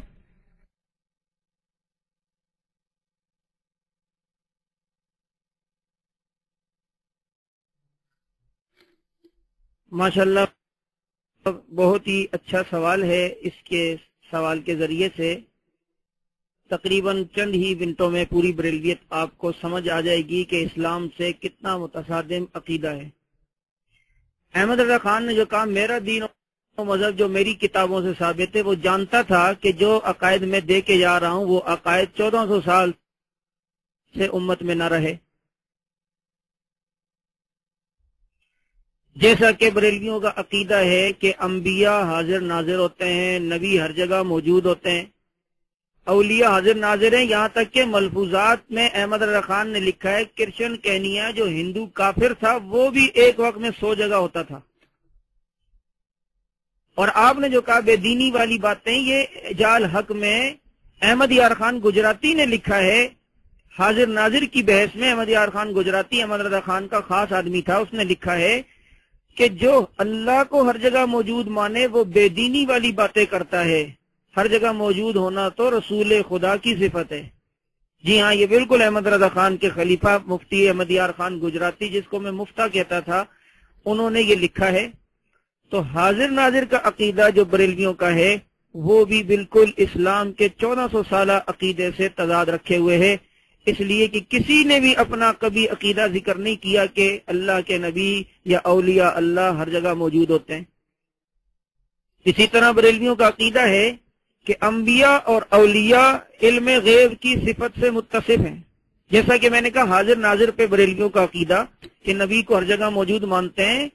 مقیاس حنفیت مولوی عمر اچھروی کی کتاب ہے. عمر اچھروی ان کا بہت بڑا مولوی گزرا ہے، اس کا بیٹا بھی پنجاب میں عبد الطواب اچھروی آج بھی ہے. اور کچھ دن پہلے سنا ہے نیٹ پہ عمر اچھروی کے پوتے نے علماء دیوبند کو گالیاں بھی دی ہیں. صدیقی نام کا کوئی ہے، صابر صدیقی یا عبد القادر صدیقی. تو عمر اچھروی بریلویوں کا مولوی، مقیاس حنفیت کتاب ہے، صفحہ 82 ہے. اس میں یہ لکھا ہے کہ میاں بیوی جب صحبت کرتے ہیں تو نبی اس وقت بھی موجود ہوتے ہیں. نعوذ باللہ من ذالک. صفحہ 282 پہ. تو یہ عقیدہ ان کا ہے. اور اس کے علاوہ ان کا عقیدہ کہ انبیاء اور اولیاء تمام چیزوں کا علم رکھتے ہیں کہ ایک ذرے کا، کائنات کے ایک ایک ذرے کا، دریا کے ہر قطرے کا، اور پہاڑ کے ہر پتھر کا، درخت کے ہر پتے کا، یہاں تک کہ نجم الرحمان ان کی مشہور کتاب ہے، صفحہ 62 پہ لکھا ہے جب میاں بیوی صحبت کرتے ہیں تو ان سے نکلنے والا پانی عورت کے رحم میں جاتا ہے تو ولی وہ پانی بھی دیکھتا ہے. اتنا گندا عقیدہ. اور پھر دوسرا عقیدہ، ایک عقیدہ یہ کہ انبیاء کو مختار کل کہنا، اولیاء کو مختار کل، یہ تمام عقیدے وہ ہیں جو بریلوی کسی جگہ سے قرآن و حدیث سے ثابت نہیں کر سکتے. مشکلات میں غیروں کو پکارنا، مشکلات میں خدا کو چھوڑ کر دوسروں سے حاجت روائی، قبروں کے آگے سجدے، یہ تمام وہ عقائد ہیں، تمام وہ باتیں ہیں جو اسلام سے بالکل متصادم ہیں. اسی نئے دین کی دعوت دی تھی 2 گھنٹے 17 منٹ پہلے احمد رضا خان نے کہ میرا دین و مذہب جو میری کتابوں سے ثابت ہے یہ ان لوگوں کا مذہب ہے. نبی کو ہر جگہ موجود ماننا، اور کہتے ہیں نبی علیہ الصلوۃ والسلام ہر جگہ موجود ہیں. میں تو بریلویوں سے اکثر اپنے پروگراموں میں یہ سوال کرتا ہوں، ٹھیک ہے اللہ کے نبی اگر ہر جگہ موجود ہیں تو جہاں نبی ہوتے ہیں وہاں خوشبو بھی ہوتی ہے، اس لیے میرا نبی وہ ہے. میرے اکابرین علماء دیوبند کا عقیدہ ہے کہ نبی علیہ السلام کے پسینے میں وہ خوشبو ہے جو جنت میں بھی نہیں. نبی جہاں ہوتے ہیں وہاں خوشبو ہوتی ہے. بریلوی کہتے ہیں ہمارے اسٹیجوں پہ نبی آتے ہیں، ہمارے گھروں میں آتے ہیں، ان سے کہو کہ تمہارے گھروں میں کبھی وہ خوشبو آئی ہے یا نہیں. جب خوشبو نہیں آئی تو پتہ چلا خوشبو والا بھی نہیں ہے.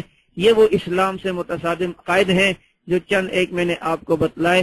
بالکل عیسائیت والے عقائد ابھی مولانا طلال رحمانی صاحب فرما رہے تھے، یہ وہ مذہب ہے کہ ہندو مذہب بھی اس میں ہے اور دیگر اور مذاہب، قادیانیوں کے ساتھ بھی ان کا لنک. میں کہتا ہوں عیسائیت سے سارا مذہب ماخوذ ہے. عیسائی اپنے نبی عیسیٰ علیہ السلام کے بارے میں عقیدہ رکھتے ہیں، وہ ہر جگہ موجود. یہ اپنے نبی کے بارے میں عقیدہ رکھتے ہیں، ہر جگہ موجود. عیسائی کہتے ہیں عیسیٰ علیہ السلام علام الغیوب، یہ کہتے ہیں نبی علیہ السلام علام الغیوب. عیسائی کہتے ہیں عیسیٰ علیہ السلام مختار کل، یہ کہتے ہیں نبی علیہ السلام مختار کل. عیسائی کہتے ہیں کہ معجزہ انبیاء کا اپنے اختیار سے ہوتا ہے، یہ کہتے ہیں معجزہ نبی کا اپنے اختیار سے ہوتا ہے. اور اس کے علاوہ عیسائی اپنے نبی کی پیدائش والے دن عید مناتے ہیں، یہ کہتے ہیں 12 ربیع الاول نبی کی پیدائش ہے، یہ بھی عید مناتے ہیں. عیسائی اپنے مردے کو کھڑا کر کے دفن کرتے ہیں. اور احمد رضا خان نے وصیت کی تھی کہ میری قبر اتنی بڑی کی جائے کہ میں اس پہ کھڑا ہو سکوں اندر، تاکہ آقا آئیں تو میں کھڑے ہو کے صلاۃ و سلام پڑھوں. یہ وہ عیسائیت سے ملتی جلتی باتیں ہیں جو بریلویت اور رضا خانیت میں پائی جاتی ہیں. اس لیے اس نے کہا تھا میرا دین و مذہب جو میری کتابوں سے ثابت ہے. اسے معلوم تھا اگر میں فقہ حنفی بتا کے جاؤں گا تو اس میں تو تمام چیزیں جو میرے مذہب میں ہیں وہ ادھر نہیں ہیں، اس لیے کہ حنفی ہونا الگ بات ہے اور منفی ہونا الگ بات ہے. بریلوی حنفی نہیں بلکہ منفی ہیں. قرآن و سنت سے متصادم قانون بنایا، فقہ حنفی سے مخالف ہو کر ایک نیا دین بنایا. یہ مختلف باطل مذہبوں کا جو ہے وہ معجون ہے، معجون مرکب ہے بریلویت، جس میں عیسائیت بھی ہے، شیعت بھی ہے، قادیانیت بھی ہے، ہندو مذہب بھی ہے. آپ دیکھیں 12 ربیع الاول کو جو جلوس نکلتا ہے اور 10 محرم کو شیعوں کا جو جلوس نکلتا ہے، دونوں میں صرف ماتم کا فرق ہے. باقی تمام باتیں 12 ربیع الاول کے جلوس میں وہ ہوں گی جو آپ کو شیعوں کے 10 محرم کے جلوس میں ملیں گی. اور نعرہ حیدری، یہ ان کا نعرہ شیعوں کا، ان کا بھی نعرہ حیدری. شیعہ کہتے ہیں ہم 5 تن کے غلام ہیں، ان کی بھی نعتیں ہیں فصیح الدین سہروردی کی اور دیگر کی کہ میں تو 5 تن کا غلام ہوں. حالانکہ مسلمان سب تن کا غلام ہے، نبی کے تمام صحابہ کا غلام ہے. یہ وہ دین ہے جو بالکل نیا دین احمد رضا خان نے پیش کیا 2 گھنٹے 17 منٹ پہلے، اسی کی وصیت کی ہے.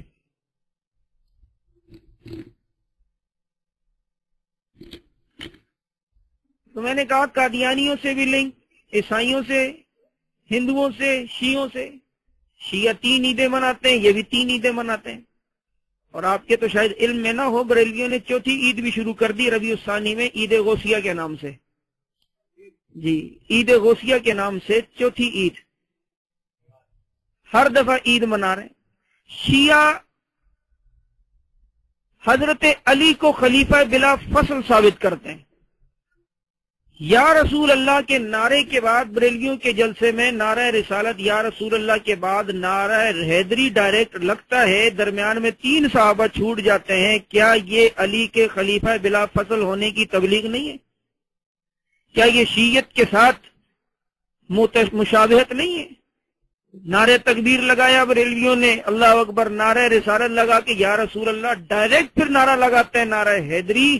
یہ 3 صحابہ جو درمیان سے ہٹا کر رسول کے ساتھ علی کو ملایا، کیا یہ خلیفہ بلا فصل ہونے کی دعوت نہیں دے رہے شیعہ کے ساتھ مل کے؟ اس لیے ان فتنوں سے خصوصاً رضا خانیت سے بچ کے رہیں.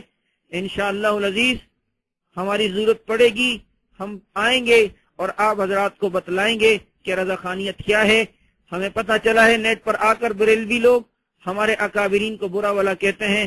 ہم تہذیب کے دائرے میں انشاءاللہ بات کریں گے اور بالکل ان کی اپنی کتابوں سے گالی نہیں، کوئی بری بات نہیں، انہی کی کتابیں ہوں گی اور انہی کی باتیں ہوں گی، انہی کی باتیں کہہ کے انشاءاللہ العزیز ان کو وہ سبق سکھایا جائے گا کہ ان کی آنے والی نسلیں بھی یہ بات کہنے پہ مجبور ہوں گی. واقعی دیوبندیوں سے ٹکر لینا اتنا آسان نہیں. دیوبندی تو وہ لوگ ہیں جو کہتے ہیں دل جلوں سے پڑا فلک کو کام نہیں، جلا کے راکھ نہ کر دیں تو دیوبندی نام نہیں. ہمارے پاس بریلویوں کے بہت دلائل ہیں، ان کی حوالے، ان کی کتابیں، ان کی عبارتیں عنقریب انشاءاللہ العزیز عالم اسلام کو بریلویوں کی عبارتوں کی ایک CD انشاءاللہ العزیز سامنے دکھائی دے گی. اللہ کی توفیق سے ہمارا ارادہ ہے وہ بریلوی عبارات جو آج تک انہوں نے چھپائی ہوئی تھی ہم سامنے رکھیں گے. ساری دنیا کہتی ہے کہ نبی علیہ الصلوۃ والسلام پر درود ابراہیمی پڑھنا ثواب ہے. مفتی اقتدار علی احمد یار خان گجراتی کا بیٹا، اس نے تفسیر لکھی، تفسیر نعیمی، اس کی 16 صفحے کے نماز والا درود ابراہیمی پڑھنا ناجائز اور گناہ ہے. حضرت اتنی بڑی بات کہی. جلد 16 صفحہ 110 تفسیر نعیمی لکھا ہے کہ درود ابراہیمی نماز کے علاوہ پڑھنا ناجائز اور گناہ ہے. درود ابراہیمی تو پڑھنا گناہ. اور احمد رضا خان کے پوتے اختر رضا خان نے جو شجرہ شائع کیا اس میں کیا درود ہے؟ اللہم صلی علی اچھے میاں والا علی اچھے میاں، اللہم صلی علی احمد رضا والا علی احمد رضا. 52 درود بریلویوں کے اس طرح کے ہیں جو اس طرح سامنے ہیں. ہم تو اتنے دلائل الحمدللہ رکھتے ہیں، ان کو بتا دیں گے. ہمارے حضرات کو برا بلا کہا تو پھر یاد رکھنا کہ ہمارے پاس وہ دلائل ہیں کہ جب پیش کریں گے تو تمہاری آنکھیں کھل جائیں گی اور پتہ چل جائے گا انشاءاللہ العزیز. پلٹ کے دیکھو ظالم، تمنا ہم بھی رکھتے ہیں، اگر تو سنگ مرمر ہے تو پتھر ہم بھی رکھتے ہیں. واہ جی مولانا، جزاکم اللہ، ماشاء اللہ. آئیے جی اقرا بھائی، بہت ہی معذرت کے ساتھ آپ کا ہاتھ کافی دیر سے اب آئیے تشریف لائی، سوال کریں، پھر اس کے بعد شرک بند بدعت بند آپ کا آ جائیے گا.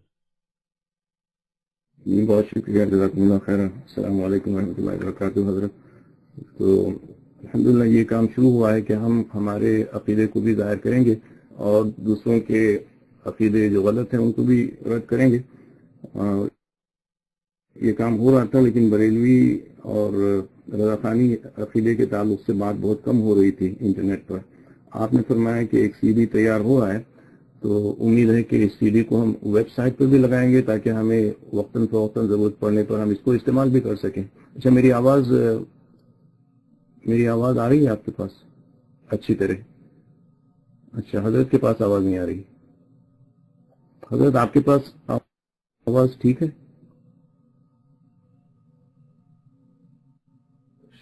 اچھا، جزاک اللہ خیر. میں قریب آ کے بات کرتا ہوں. یہ سی ڈی انٹرنیٹ پر پہنچا دی جائے تو سب کے پاس ہوگی، اور سی ڈی کی شکل میں ہو تو کم لوگوں کے پاس ہوگی. میں نے جان نہیں کیا، مسلم بھائی مجھے بلایا گیا تھا نام لے کر تو میں آ گیا، معاف کرنا، شاید حضرت نے آپ کا ہاتھ نہیں دیکھا. تو میں بات ختم کر لیتا ہوں، آپ پھر آ جائیں اس کے بعد. تو ایک تو یہ بات رہی حضرت، اور دوسرے میں انٹرنیٹ پر دیکھ رہا ہوں کہ بریلوی لوگ اپنی چیزوں کو بہت ہی آرگنائز طریقے سے پریزنٹ کر رہے ہیں، اور ہمارا جو ہے اس میں کچھ زیادہ حصہ نہیں ہے انٹرنیٹ پر. اور آج کل زمانہ کافی آگے بڑھ گیا ہے، ہر چیز جو ہے انٹرنیٹ کے ذریعے کونے کونے میں پہنچ جاتی ہے. اور ایک اور بات یہ ہے کہ یہ سی ڈی شاید اردو زبان میں ہوگا، لیکن ضرورت ہے کہ زیادہ سے زیادہ مٹیریل ہم انگلش زبان میں بھی جو ہے مہیا کریں لوگوں کو. اس سے زیادہ فائدہ ہوگا، کیونکہ ہمارے لوگ میں آپ کے سامنے دینا چاہتا ہوں وہ یہ ہے کہ تقریباً یہ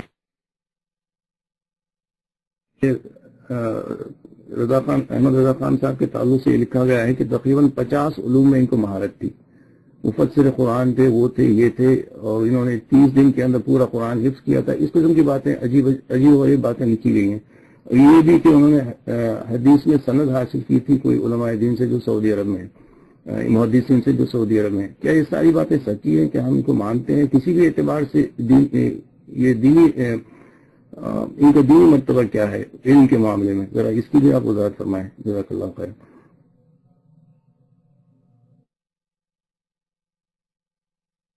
حضرت ایک اور بات کہ میں جمپ کرنے پہ معذرت چاہتا ہوں، مجھے دنیا بھر کی گالیاں آ رہی ہیں پرائیویٹ میسج میں. اور حضرت اس بارے میں بھی آپ بتائیں کہ یہ لوگ بری گالیاں دیتے ہیں اور کس طریقے سے یہ اپنے مذہب کو جسٹیفائی کرتے ہیں مجھے پتا نہیں. میں کسی کو آج تک گالی نہیں دی، لیکن اب اس وقت مجھے گالیاں آ رہی ہیں پرائیویٹ میں. جزاک اللہ خیر.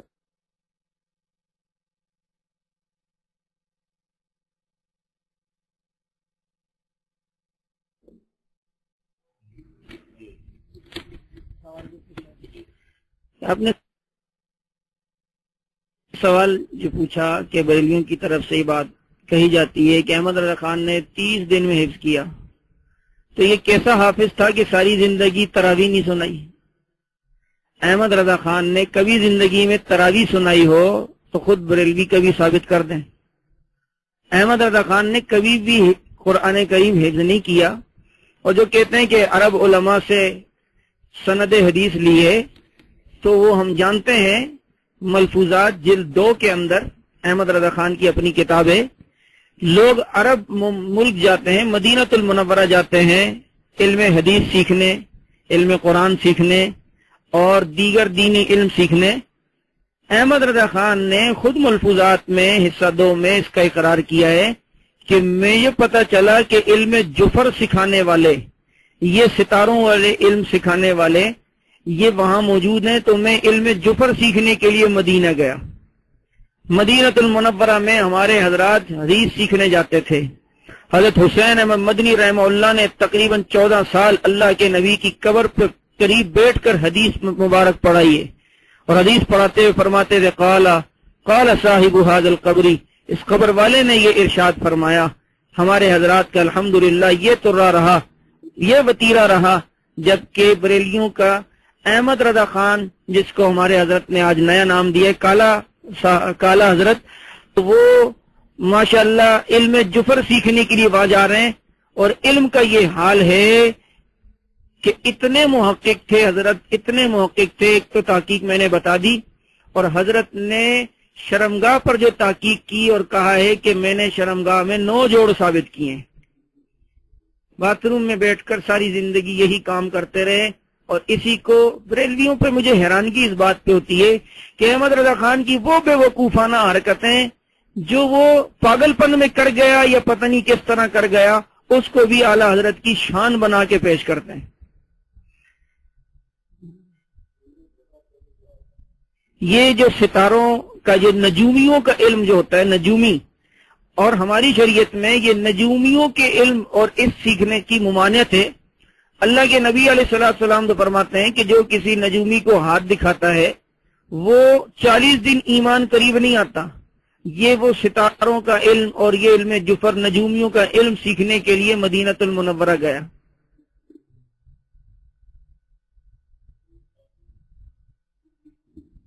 ویب سائٹ کے بارے میں آپ نے جو سی ڈی کے سلسلے میں بات کی تو الحمدللہ ماشاءاللہ آپ نے اچھا مشورہ دیا کہ اس کو انگریزی زبان میں بھی کرنے کا. تو آپ حضرات کا جب تعاون رہا تو انشاءاللہ العزیز ہم ساتھ ساتھ میں انگلش زبان میں، انگریزی زبان میں بھی اس کا انشاءاللہ ترجمہ کریں گے، اور اگر ضرورت پڑی تو عربی زبان میں بھی انشاءاللہ العزیز اس کا ترجمہ کرنے کی کوشش کریں گے. آپ حضرات ہمارے ساتھ بھرپور تعاون فرمائیں. جی دیوبند والے ابھی زندہ ہیں ماشاءاللہ. جی آئیے تشریف لائیے. جی مائک آپ کے لیے.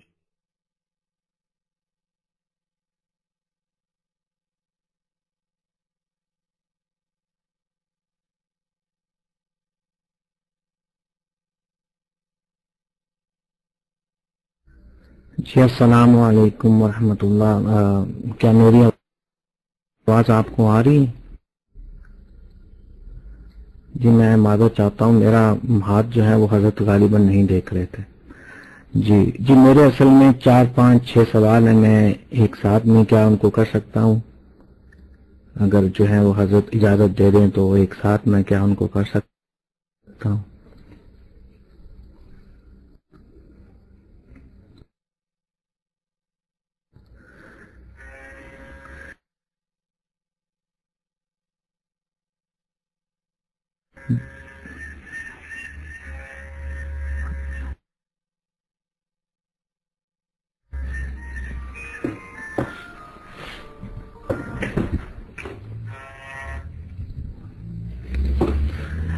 یہ جو روم میں گیا تھا تو وہ وہاں ہے کہ جو ہے وہ طالب الرحمان کوئی شخص ہے اور اس نے کتاب لکھی ہے جی الدیوبندیہ. تو وہ کہتے ہیں کہ جی اس کے اوپر جو ہے وہ امام کعب عبد الرحمان صدیق نے جو ہے وہ سگنیچر کیے ہیں کہ جو کچھ اس میں لکھا ہوا ہے وہ ٹھیک ہے، جو کہ جو ہے وہ امام کے کعبے کے امام ہے. جی ایک سوال میرا یہ ہے. دوسرا سوال جو ہے میرا یہ ہے، میں جو ہے وہ کان ایک روم میں گیا تو وہاں تو جو ہے انہوں نے یہ مجھے جو ایک لنک دیا کہ جی اس کو پڑھیں، اور اس میں جو ہے یہ میں نے دیا، آپ بھی اس کو پڑھیں. جی تھانوی صاحب نے نبی ہونے کا دعویٰ کیا ہے، وہ یہ کہہ رہے تھے. تو یہ میں نے پڑھا ہے، اس میں جو ہے وہ اشرف علی رسول اللہ ان کو کہا گیا اور انہوں نے کہا ٹھیک ہے اس میں کوئی نہیں ہے.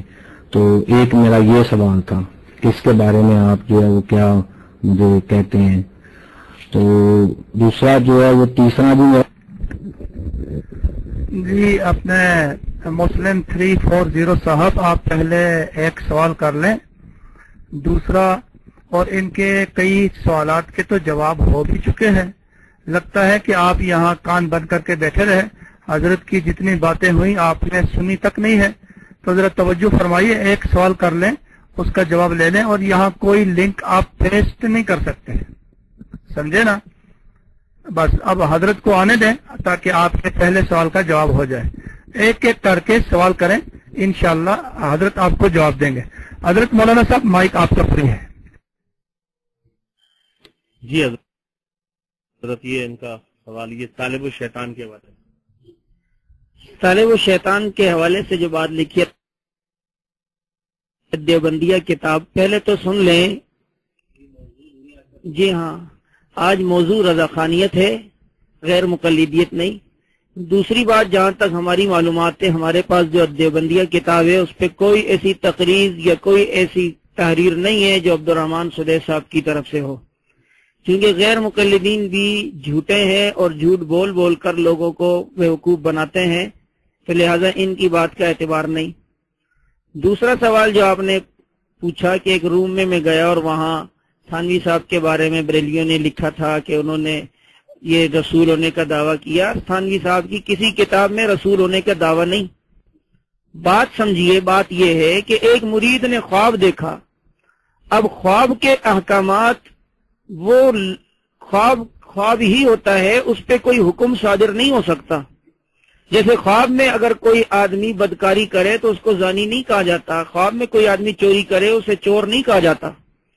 تو ایک مرید ہونے کے لیے پریشان تھا کہ تھانوی صاحب سے مرید ہوں یا نہ ہوں، تو اس نے خواب دیکھا لا الہ الا اللہ محمد رسول اللہ کے بجائے وہ خواب میں لا الہ الا اللہ حضرت کا نام لیتا ہے. ہماری کتاب میں تو اتنی احتیاط ہے کہ خواب لکھنے والا کہتا ہے کہ میں محمد الرسول اللہ کے بجائے حضرت کا نام لیتا ہوں، وہاں اشرف علی رسول اللہ کی بات ہی نہیں ہے. تو خواب کی بات یہاں فٹ ہو رہی ہے اور کہتے ہیں کہ خواب ہے تو خواب میں ان کے اوپر کفر کا فتویٰ ہونا چاہیے اور کافر کہنا چاہیے تھا خواب دیکھنے والے کو. تو میں بریلیوں سے پوچھتا ہوں، چلو خواب میں دیکھنے والے پر تو کفر کا فتویٰ ہے، بریلیوں کی رسالہ نکلتا ہے گجرانوالہ سے رضائے مصطفیٰ، سن 1956 کا رضائے مصطفیٰ رسالہ میرے پاس ہے. اس کے صفحہ 2 پر لکھا ہے کہ پیر صاحب ہیں ان کے پاس کوئی آدمی ملنے آیا اور کالر والے کپڑے پہنے ہوئے تھے. تو پیر صاحب نے اس مرید سے کہا حالت بیداری میں، کہنے لگے کلمہ پڑھو لا الہ الا اللہ انگریز رسول اللہ، لا الہ الا اللہ لندن کعبۃ اللہ، رضائے مصطفیٰ. حالت بیداری میں بریلویوں کا رسالہ ہے رضائے مصطفیٰ، سن 1956 کا گجرانوالہ سے شائع ہوا، صفحہ 2، لا الہ الا اللہ انگریز رسول اللہ حالت بیداری میں کہا جا رہا ہے. وہاں خواب میں دیکھے تو کافر، یہاں حالت بیداری میں ہو تو پھر. فوائد الفواد میں بریلویوں نے جو کتاب لکھی ہے ترجمہ کیا ہے، کیا اس میں یہ کلمہ نہیں لکھا لا الہ الا اللہ چشتی رسول اللہ؟ کیا لا الہ الا اللہ شبلی رسول اللہ بریلویوں کی کتابوں میں نہیں ہے؟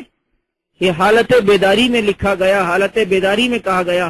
وہاں تو حالت خواب کے اندر کوئی کہہ رہا ہے اور وہ تو خواب بیان کر رہا ہے، اس کو بریلوی حقیقت سمجھ کے بیٹھ گئے اور یہ میں نے ان کے حوالے حالت بیداری کے بتائے.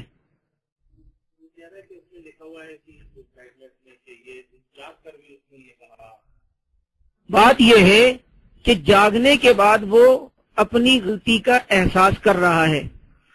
تو جس الافاظات الیومیہ جس کتاب میں یہ خواب ہے، تو خواب دیکھنے والا خود کہتا ہے جب میں بیدار ہوا تو مجھ پہ کپ کپی طاری تھی، پسینے سے شرابور تھا، خوف اتنا طاری تھا کہ میں پریشان تھا، میں نے خواب میں کیا بول دیا. تو اس پریشانی کے عالم میں اب کلمہ صحیح کرنے کی کوشش کرتا ہوں تو اتنے میں غلطی سے پھر حضرت کا نام نکلتا ہے. لکھنے والا خود کہتا ہے بے اختیار ہوں، مجبور ہوں، زبان قابو میں نہیں. بے اختیاری طور پر یہ بات ہو رہی ہے، بے اختیار ہوں، مجبور ہوں، زبان قابو میں نہیں. بریلوی پورا حوالہ ذکر کیوں نہیں کرتے کہ خواب کے بعد وہ یہ کہہ رہا ہے کہ اگر خواب کے بعد میرے منہ سے نکل رہا ہے تو بے اختیار ہوں، مجبور ہوں، زبان میرے قابو میں نہیں، بے اختیاری طور پہ یہ نکلا. تو میں کہتا ہوں بے اختیاری طور پہ کیا کفر کا فتویٰ لگتا ہے؟ بے اختیاری طور پہ کلمہ کفر منہ سے نکل جائے تو کفر کا فتویٰ تو نہیں لگتا. جیسے کہ ریاض الصالحین ہی میں مشہور حدیث ہے کہ اللہ تعالیٰ اپنے بندے کی توبہ پر ایسا خوش ہوتے ہیں جیسے وہ شخص خوش ہوا تھا اس سے زیادہ اللہ خوش ہوتے ہیں جب بندہ اللہ سے توبہ کرتا ہے. کہ جو بندہ ریگستان میں گیا اور ایک درخت کے نیچے لیٹا اور آنکھ لگی، اس کا سامان سفر جو گھوڑے پہ لدا ہوا تھا غائب ہو گیا. جب آنکھ کھلی اس نے ریگستان اور اس بیاباں میں دیکھا کہ اب کھانے پینے کا اور کوئی ذریعہ نہیں، اپنی موت کی آرزو اور موت کے انتظار میں درخت کے نیچے لیٹ گیا. یہ حدیث ہے.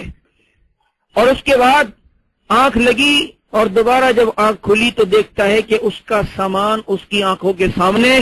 تو وہ فرط محبت اور خوشی میں کہتا ہے اللہم انت عبدی وانا ربک، اللہم انت عبدی وانا ربک، اے اللہ تو میرا بندہ ہے میں تیرا رب ہوں. اللہ کے نبی فرماتے ہیں وہ خوشی میں اتنا خوش ہوا کہ اس کی زبان سے غلط یہ الفاظ نکل گئے. تو وہ جتنا خوش ہوا اللہ تعالیٰ اپنے بندے کی توبہ پر اتنا زیادہ خوش ہوتے ہیں. تو بے اختیار اور مجبور یہ سب. لیکن جو لا الہ الا اللہ انگریز رسول اللہ کا حوالہ میں نے دیا، لا الہ الا اللہ لندن کعبۃ اللہ کا حوالہ دیا، یا فوائد الفواد سے جو حوالہ صفحہ 163 سے دیا ہے، لا الہ الا اللہ شبلی رسول اللہ، لا الہ الا اللہ چشتی رسول اللہ، یہ سب بریلویوں کی کتابوں میں حالت بیداری میں اور بے اختیار نہیں با اختیاری طور پر جو ہے وہ کہا گیا ہے اور اختیار کے ساتھ کہا گیا ہے. ادھر بے اختیار پہ کفر کا فتویٰ ہے تو یہاں اختیار والوں پہ کفر کا فتویٰ کیوں نہیں گر رہا؟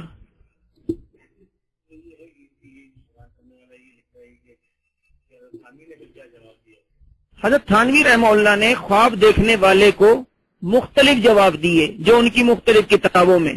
ایک جواب تو یہ دیا، سنیے، بریلوی کہتے ہیں کہ تھانوی نے نبوت کا دعویٰ کیا. اور تھانوی صاحب کی کتاب میں کیا لکھا ہے کہ جب خواب دیکھنے والے نے خط لکھ کے یہ خواب بیان کیا تو حضرت تھانوی فرماتے ہیں اس خواب کی تعبیر جو مجھے سمجھ آئی وہ یہ کہ جس کی طرف تم رجوع کرنا چاہتے ہو بعونی ہی تعالی وہ متبع سنت ہے. حضرت تھانوی نے متبع سنت ہونے کا دعویٰ کیا، نبی ہونے کا دعویٰ نہیں کیا ہے. اور حضرت تھانوی نے فرمایا کہ مجھے اس خواب کی تعبیر پہ اصرار نہیں، ضروری نہیں کہ یہی تعبیر ہو سکتا ہے معدے کی خرابی کی وجہ سے دماغ کے اندر بخارات چڑھے ہوں. فرماتے ہیں میں نے تعبیر تو یہ اس لیے بتائی ہے کہ کتابوں کی تعبیروں کی تعبیر الرؤیا کتابوں میں یہ خواب اور تعبیر یوں لکھا ہے کہ اگر کوئی شخص خواب دیکھ رہا ہو کہ نبی علیہ الصلوۃ والسلام کو اس نے آتا ہوا دیکھا تو قریب آتے آتے اللہ کے نبی ایک دم کسی بزرگ کی شکل میں متشکل ہو گئے اور کسی بزرگ کی شکل میں تصویر ڈال لی. تو حضرت تھانوی فرماتے ہیں کہ تعبیر الرؤیا کی کتابوں میں لکھا ہے کہ اس کی تعبیر یہ ہے کہ جس بزرگ کی شکل میں ایک دم متشکل ہو گئے یہ تعبیر ہے کہ وہ بزرگ متبع سنت ہے. وہ لی کا نام رہا تھا غلطی سے خواب میں اور بے اختیاری اور مجبوری طور پہ تھانوی صاحب کا نام نکلا. اور تھانوی فرماتے اسی تعبیر کو سامنے رکھتے میں نے تعبیر یہ بتائی کہ الحمدللہ جس کی طرف تم رجوع کرتے ہو وہ متبع سنت ہے. حضرت تھانوی نبی کا غلام ہونے کا دعویٰ کر رہے ہیں، نبی کے متبع سنت ہونے کا دعویٰ کر رہے ہیں. میرا دین و مذہب میری کتابوں سے ثابت کا دعویٰ ہرگز نہیں ہے.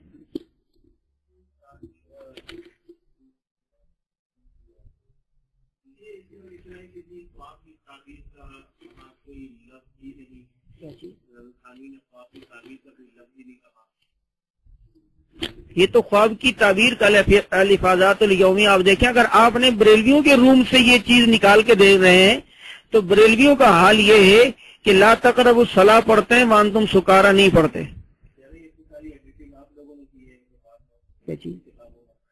الحمدللہ میں اچھا ہوا آپ کے سوال سے ایک بات یاد آئی کہ بریلوی ہماری جن عبارتوں پہ اعتراض کرتے ہیں صاحب عبارت نے صاحب کتاب نے اپنی زندگی میں اس کی وضاحت کی. ہم سی ڈی میں بریلویوں کے جو حوالے پیش کریں گے وہ صاحب کتاب اپنی زندگی میں کبھی بھی اس کی تردید نہیں کر سکا. یہ ہماری طرف سے نہیں ہے بلکہ حضرت تھانوی رحمہ اللہ کی کتابیں حضرت کی دور میں چھپی ہیں. جس کتاب سے آپ حوالے دے رہے ہیں بریلوی اور حوالے دیتے ہیں انہی کتابوں کے اندر یہ تمام تشریحات موجود ہیں. جی دیوبند والے ابھی زندہ ہیں، آئیے آپ کا ہاتھ کھڑا ہے. اور یہ بھائی مسلم _ 340 آپ. السلام علیکم ورحمۃ اللہ وبرکاتہ. جزاک اللہ حضرت، آپ کا بہت بہت نوازش. ماشاءاللہ اس دن بھی آپ نے پچھلے ہفتے بھی بیان کیا تھا. اللہ تعالیٰ آپ کو جزا خیر دے. میں صرف آپ کی معلومات، شاید آپ کو معلومات تو ہو کہ یہ جو دیوبند اندرا گاندھی آئی تھی دیوبند میں، یہ مولانا قاضی عبدالحی لاہور والے، ان کا بیان ہے کہ ان پیپر ہے اخبار حریت 15/7/1980، جب اندرا گاندھی کا بیٹا وہ فوت ہوا تو انہوں نے بریلوی نے اس کے لیے قرآن خوانی کی تھی اپنا اصال ثواب. تو یہ اگر آپ مولانا قاری عبدالحی وہ اگر آئیں لاہور والے یا ان سے ساتھ آپ کا رابطہ ہو تو آپ ان سے معلومات کر سکتے ہیں کہ 15/7 حریت پیپر ہے کراچی والا, تو انہوں نے سنجے گاندھی کے لیے اصال ثواب کیا تھا. میرا ایک سوال ہے, یہ جو کتے کا ان کا جو حوالہ دیتے اس کا کیا کوئی مسئلہ ہے بھائی؟ کتے سے ان سے کیوں محبت ہے زیادہ ہے؟ کیونکہ یہ کتے سے بڑا چھڑتے ہیں, اور ابھی ہمارے اقرا بھائی جو ہے نا یہ بڑے پریشان ہو رہے تھے, مجھے گالی دے رہے ہیں اور یہاں پر بھی گالی پیش کر کے چلے جاتے ہیں. بھائی اس کے بارے میں تھوڑی سی وضاحت کر دیں. السلام علیکم ورحمۃ اللہ وبرکاتہ. جزاک اللہ. جی حضرت, وہ میں نے آپ کو جم کیا معذرت کے ساتھ.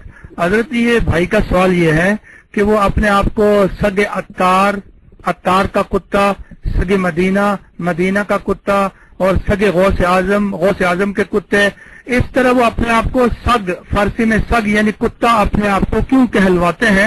بھائی کا اصل سوال یہ ہے. حضرت مائک آپ کے لیے, اور میں معذرت کے ساتھ میں نے جم کیا, ذرا سوال کی وضاحت کرنی مقصد تھی. مائک آپ کا حضرت مولانا صاحب.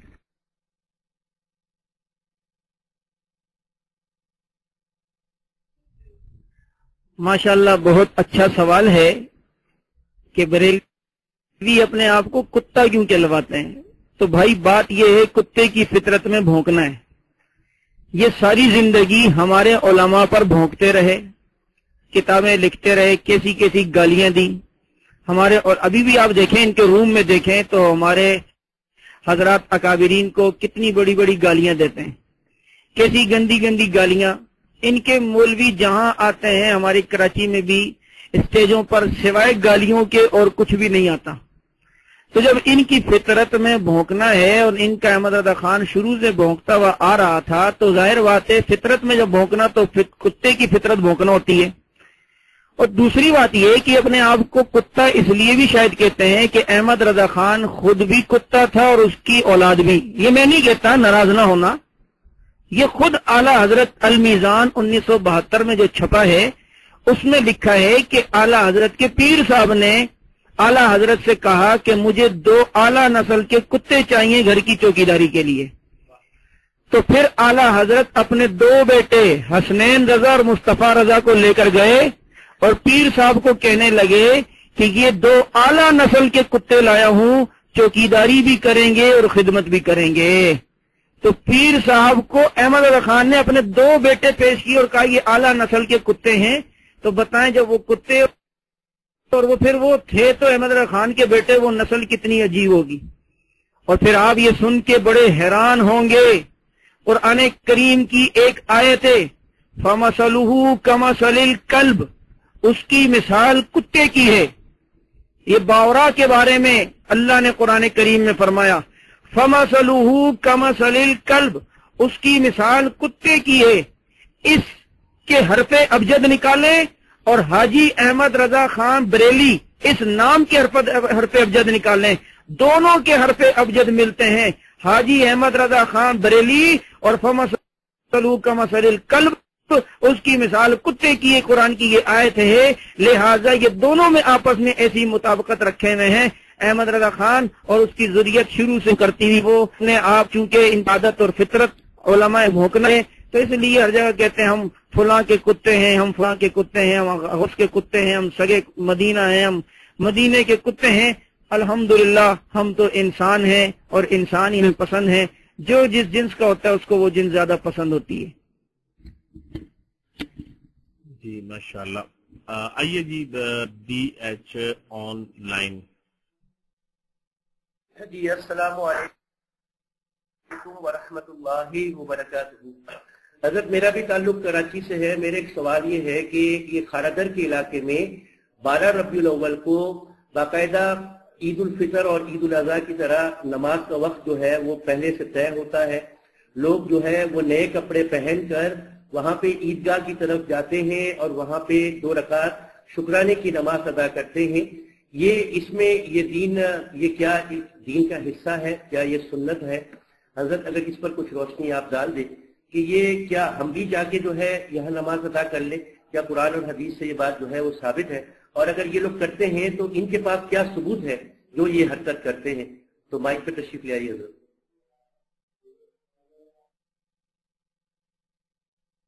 سوال پوچھا میں نے، جیسا کہ کہا کہ ہمارے کراچی کے اورنگی ٹاؤن کے علاقے میں بھی ایک مرتبہ نماز پڑھی گئی، تو آپ نے جو یہ بات کہی کہ یہ اس طرح کرتے ہیں ان کے پاس کیا ثبوت ہے، تو یہ تو اپنا ثبوت خود پیش کریں۔ اول تو بریلیت نام ہی بے ثبوتی کا ہے، کسی بات کی ثبوت نہیں ہوتی۔ اور آپ نے فرمایا کہ کیا قرآن و سنت میں اس بات کی اجازت ہے کہ 12 ربیع الاول کو اس طرح نماز کے لیے جایا جائے؟ تو میں آسان سی ایک بات یہ عرض کرتا ہوں کہ ہماری شریعت وہ شریعت نہیں کہ جس میں کوئی چیز چھپی ہوئی ہو یا کوئی کم ہو۔ ہماری شریعت میں ایک ایک بات ہے، یہاں تک کہ اللہ کے نبی صلی اللہ علیہ وسلم کے داڑھی مبارک کے 18 بال سفید ہوئے تھے، ہمیں تو یہ بھی معلوم ہے۔ لیکن اللہ کے نبی کو نبوت ملنے کے بعد 23 سالہ جو دور ملا، ہم دیکھتے ہیں کہ نبی کے علیہ الصلوۃ والسلام کے دور میں 23 مرتبہ 12 ربیع الاول آیا۔ کبھی بھی اللہ کے نبی نے نہیں فرمایا کہ آج عید ہے لہذا نماز پڑھنی ہے۔ تقریباً 200 سال صحابہ کا دور رہا، لیکن کبھی بھی ایسا نہیں ہوا کہ کسی صحابی نے یہ عمل کیا ہو، خلفائے راشدین میں سے کسی نے یہ عمل کیا ہو، تابعین نے کیا ہو، فقہ حنفی میں کوئی اس قسم کی اجازت ہو، یہاں تک کہ شیخ عبد القادر جیلانی پیران پیر رحمہ اللہ نے کبھی یہ کام کیا ہو، کبھی بھی نہیں کیا۔ لہذا اس چیز کا شریعت سے کوئی تعلق نہیں۔ ایسی نمازوں میں اور ایسی بدعات جو انہوں نے شروع کی ہوئی ہیں ان سے بچنا ضروری ہے۔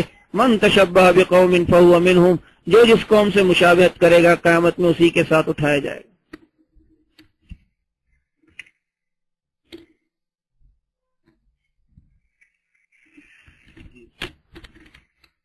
حضرت یہ ایک سوال ہے کہ یہ میلاد کے حوالے سے بات ہوتی ہے کہ لفظ میلاد کی جی کیا تعریف ہے، اور یہ جو عید میلاد النبی کے حوالے سے جو اس کو یہاں پر کیا جاتا ہے کہ آپ صلی اللہ علیہ وسلم کی مطلب آپ پیدا ہوئے، آپ کی بات ہوئی، اور پھر تو اس سے اس کو یہ لیتے ہیں مراد، تو یہ میلاد کی جو یہ تعریف کرتے ہیں۔ اچھا ایک بات دوسرا یہ ہے کہ یہ جو میلاد کے نام پہ ایک جلسہ ہوتا ہے کہ جی محفل میلاد، اور ایک ہے جی محفل حمد و نعت، تو ان میں بڑا کچھ فرق بھی ہے۔ اور تو یہ میلاد کی بنیادی ذرا تعریف کریے تو ذرا۔ میلاد کے لغوی معنی تو پیدائش کی جگہ یا پیدائش کا زمانہ۔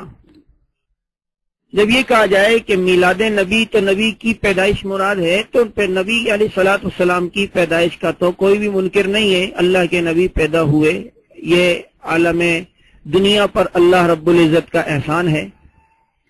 یہ جشن عید میلاد النبی یہ جو طریقے، اس کا تو شریعت سے کہیں ثبوت نہیں۔ صحابہ نے نبی علیہ الصلوۃ والسلام کی سیرت تو اپنائی ہے لیکن میلاد کبھی نہیں منائی۔ میلاد جو سب سے پہلے منائی ہے وہ ابو لہب نے۔ آپ کے علم میں ہوگا کہ جب اللہ کے نبی کی پیدائش کی خوشخبری ابو لہب کو ملی تو اس نے باندی آزاد کی، گھی کے چراغ پورے مکے میں جلائے۔ جب نبی کی پیدائش کی بات آئی تو میلاد تو مانی لیکن نبی کی بات نہیں مانی، اور نبی کو سب سے پہلا پتھر اسی میلادی نے مارا۔ جب اللہ کے نبی فاران کی چوٹی پہ کھڑے ہوئے اور فرمایا اے قریش والوں، میں نے سچ کہا یا جھوٹ کہا؟ سب کہتے تھے آپ نے ہمیشہ سچ کہا۔ فرمایا اب جو بات کہتا ہوں وہ بھی سچی ہے، قولوا لا الہ الا اللہ تفلحوا، کامیاب ہو جاؤ گے، لا الہ الا اللہ پڑھ لو۔ تو جس نے میلاد منائی تھی اس ابو لہب نے سب سے پہلا پتھر مار کے کہا تب لک یا محمد، کہ محمد، تو اس کے جواب میں اس میلادی کو کہا ابی لہب و تب، تیرے دونوں ہاتھ تباہ و برباد ہو جائیں۔ اس لیے نبی علیہ السلام کی سیرت اپنانے کے لیے آئی ہے، نبی کی سیرت منانے کے لیے نہیں آئی۔ یہ دھوکے میں ڈال دیے گیا ہے امت کو، لہذا اس چیز سے احتراز لازم ہے۔ G B H on line آپ آ جائیں، پھر اس کے بعد شرک بند بدعت بند آپ ہیں۔ اور اب کیونکہ ٹائم کافی وہ ہے، اب ہم سوالات جو ہیں ان کو ذرا شارٹ کریں، تو پھر انشاءاللہ اگلا سیشن دوبارہ رکھیں گے۔ تو آ جائیں، پھر جو بہت ضروری سوال ہیں، یہ آخری سوالات جو ہیں وہ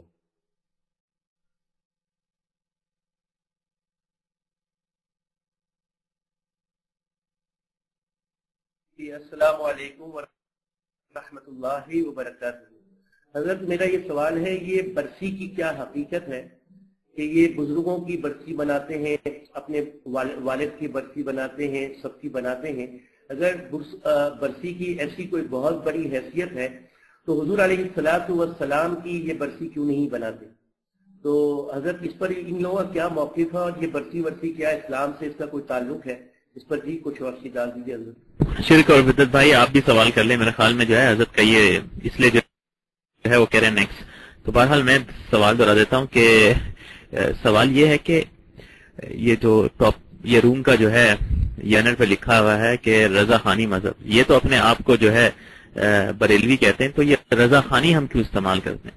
اس کا مطلب کیا یہ ایک الگ ہی مذہب ہے؟ اس سے کیا یہ تو یہ نہیں بنتی مراد؟ میں مائک چھوڑ رہا ہوں. یہ سوال پہلا سوال جو پوچھا برسی کے متعلق، تو اس کا تو بالکل واضح جواب کچھ سوال پوچھنے والے ساتھی نے خود بھی دیا ہے کہ اس کا شریعت میں کہیں ثبوت نہیں.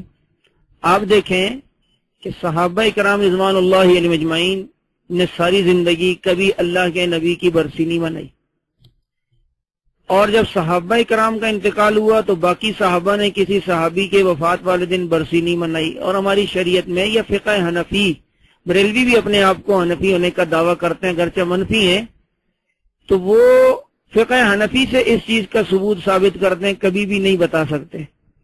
تو اس لیے یہ اپنی بنائی ہوئی شریعتیں، اپنی بنائی ہوئی باتیں ہیں جو بریلویوں نے نئی چیزیں داخل کی. اسی لیے ہم ان کو رضا خانی کہتے ہیں کہ یہ اپنے آپ کو احمد رضا خان کے دین پہ چلنے والا کہتے ہیں، اسی پہ فخر محسوس کرتے ہیں. جیسا کہ احمد رضا خان نے وصیت کی تھی کہ میرا دین و مذہب جو میری کتابوں سے ثابت ہے اس پہ قائم رہنا ہر فرض سے اہم فرض ہے.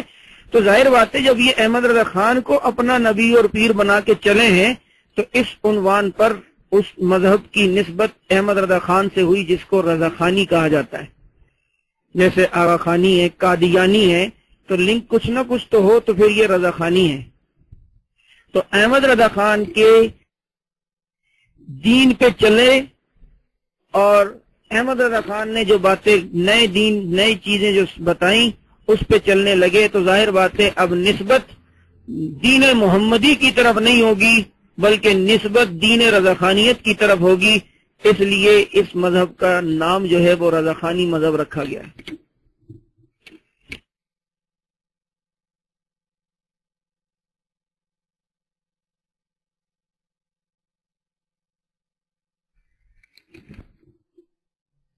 جی شر بند بدعت بند، آئیے آپ شفائی مائک میں. جزاکم اللہ. اگلا سوال یہ ہے کہ یہ کیوں حضرات علماء دیوبند کو گالیاں دے کر گزارا کر لیتے ہیں لیکن کبھی بھی یہ شریفانہ طریقے سے گفتگو نہیں کرتے، اور وہ عبارات جن کو ہمارے بزرگوں نے ان کے تصور میں بھی اس طرح عبارات نہیں آئی. حضرت خانوی رحمۃ اللہ کے سامنے بات آئی تو حضرت نے کہا کہ اس قسم کا خبیث مضمون میرے تصور میں بھی کبھی نہیں آیا. اس کے باوجود یہ حضرات اپنے من مانے من گھڑت معانی کرتے ہیں اور ہمارے قول کی تشریح یہ لوگ کرتے ہیں، اور حضرت خانوی رحمۃ اللہ علیہ اس کو کفریہ بات کہہ رہے ہیں، اور حضرت نے ان کے کہنے پر مضمون بھی تبدیل کیا. اس کے باوجود حضرت یہ جھوٹ پر کیوں مصر ہیں، جھوٹ کیوں بولے جا رہے ہیں؟ اور یہ جو جتنے رضا خانی آج زندہ بھی ہیں یہ ہمارے اکابر کی تصریحات کو نہیں دیکھتے اور اپنے لکیر کی فقیر پر جو ہے ادھر ہی جا رہے ہیں. آخر حضرت یہ کیا بات ہے؟ اس پر اگر آپ کچھ روشنی ڈالیں حضرت کی یہ گالم گلوچ بد زبانی اور جھوٹ کا سہارا لیتے ہیں لیکن حقیقت کی طرف یہ لوگ نہیں آتے. اس پر اگر حضرت آپ کچھ روشنی ڈال سکیں تو.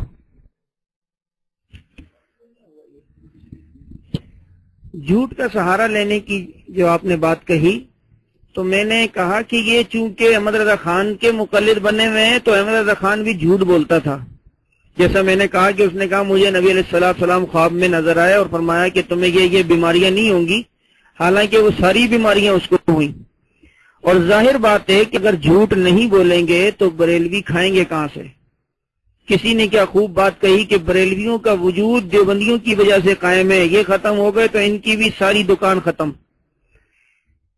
ساری زندگی جھوٹ بولا، اور احمد رضا خان تو وہ انسان ہے جس نے جا کے مکے میں جھوٹ بولا اور ہماری عبارتیں اپنی طرف سے گول مول کر کے علماء حرمین کے سامنے وہ رکھی اور جھوٹی مہریں لگا کے آیا اور اپنی طرف سے مہریں بنائی.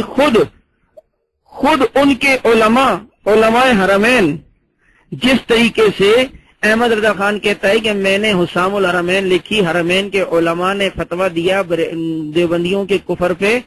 میں کہتا ہوں کہ اگر آج بنوری ٹاؤن والے کے بارے میں کوئی مشہور کر دے کہ بنوری ٹاؤن نے یہ فتویٰ دیا اور بنوری ٹاؤن والے خود وضاحت کر دیں ہم نے ایسی کوئی بات نہیں کی بلکہ ہماری طرف جھوٹی بات منسوب کی، تو اب دعویٰ کرنے والے کی کوئی بات کی اہمیت اور اس کی کوئی وقت نہیں رہے گی، بلکہ جس نے خود تردید کر دی بات اس کی اہمیت رکھتی ہے.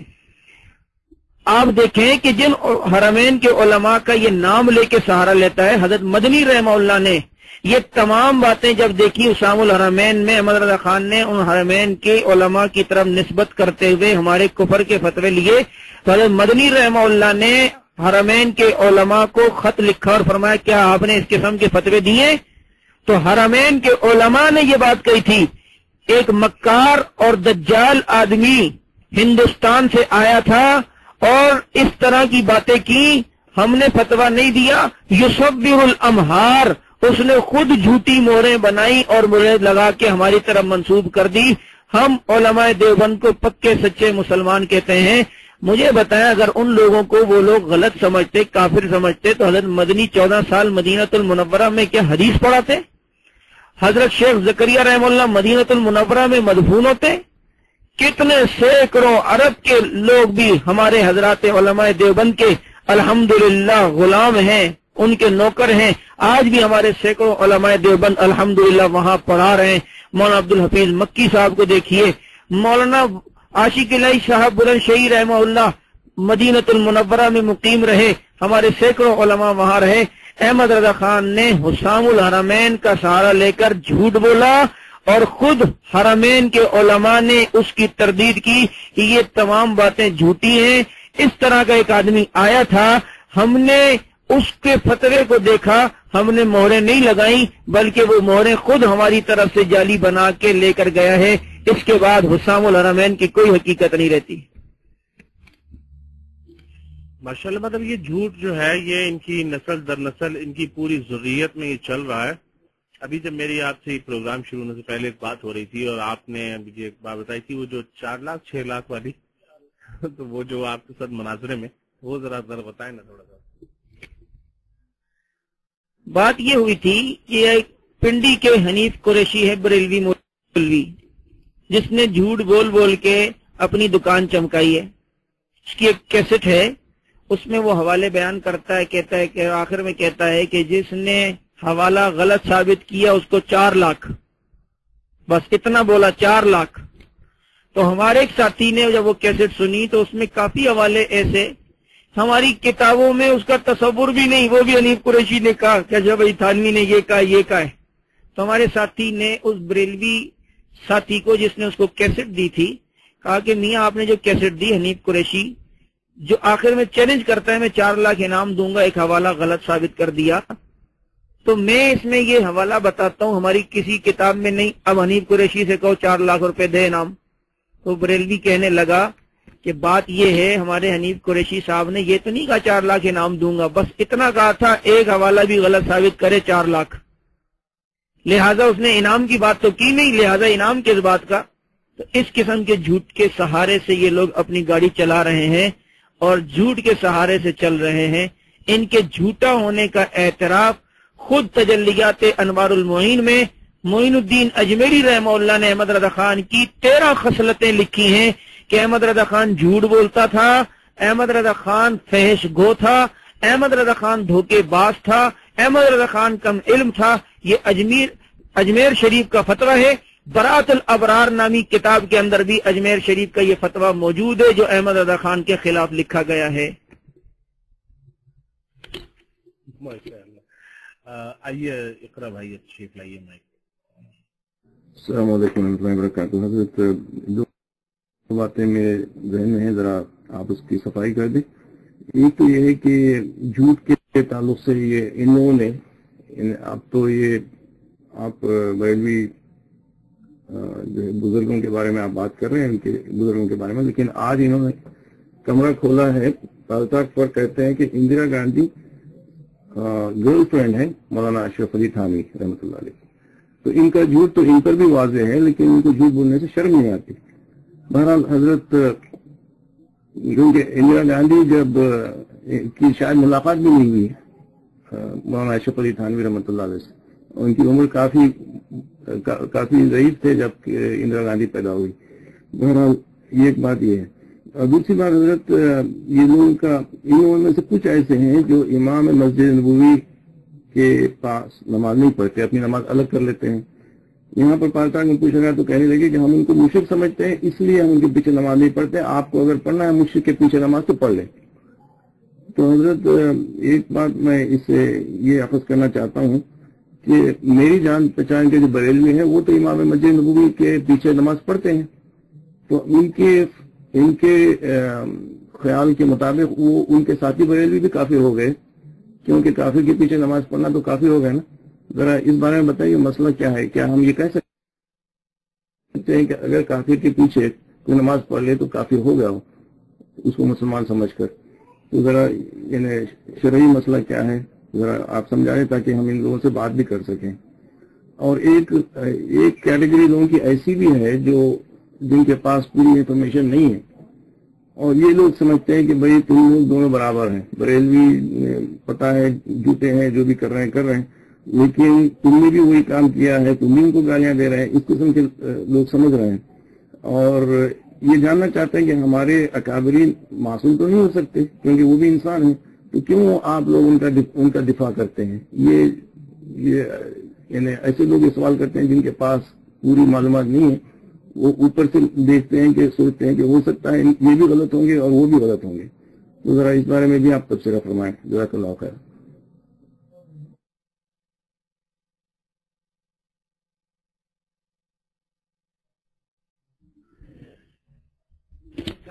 नमाज भी पढ़ते हैं फिर भी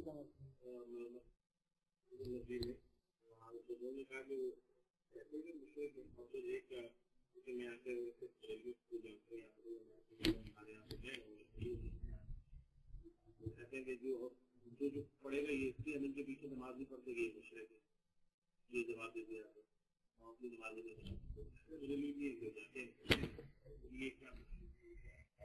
आपने जो सवाल किया, अगर कोई बरेलवी उन इमाम काबा को काफिर समझते हुए उनके पीछे नमाज पढ़ेगा तो ये तो बरेलवी उलमा भी फतवा देंगे कि किसी काफिर को मुसलमान समझना कुफर है, लिहाजा उसके फतवे की इज्जत में तो ये नमाज पढ़ने वाला खुद आएगा।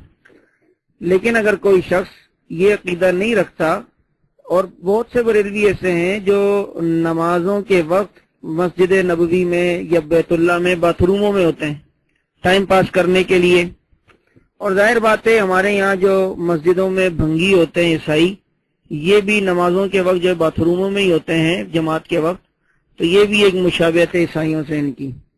तो आपने जो ये बात कही कि एक आदमी हमारे कुछ जानने वाले ऐसे भी हैं जो उनके पीछे नमाज पढ़ते हैं, तो वो फिर बरेलवी नहीं होंगे या उनको बुरा भला ना कहते होंगे, उनको काफिर नहीं समझते होंगे।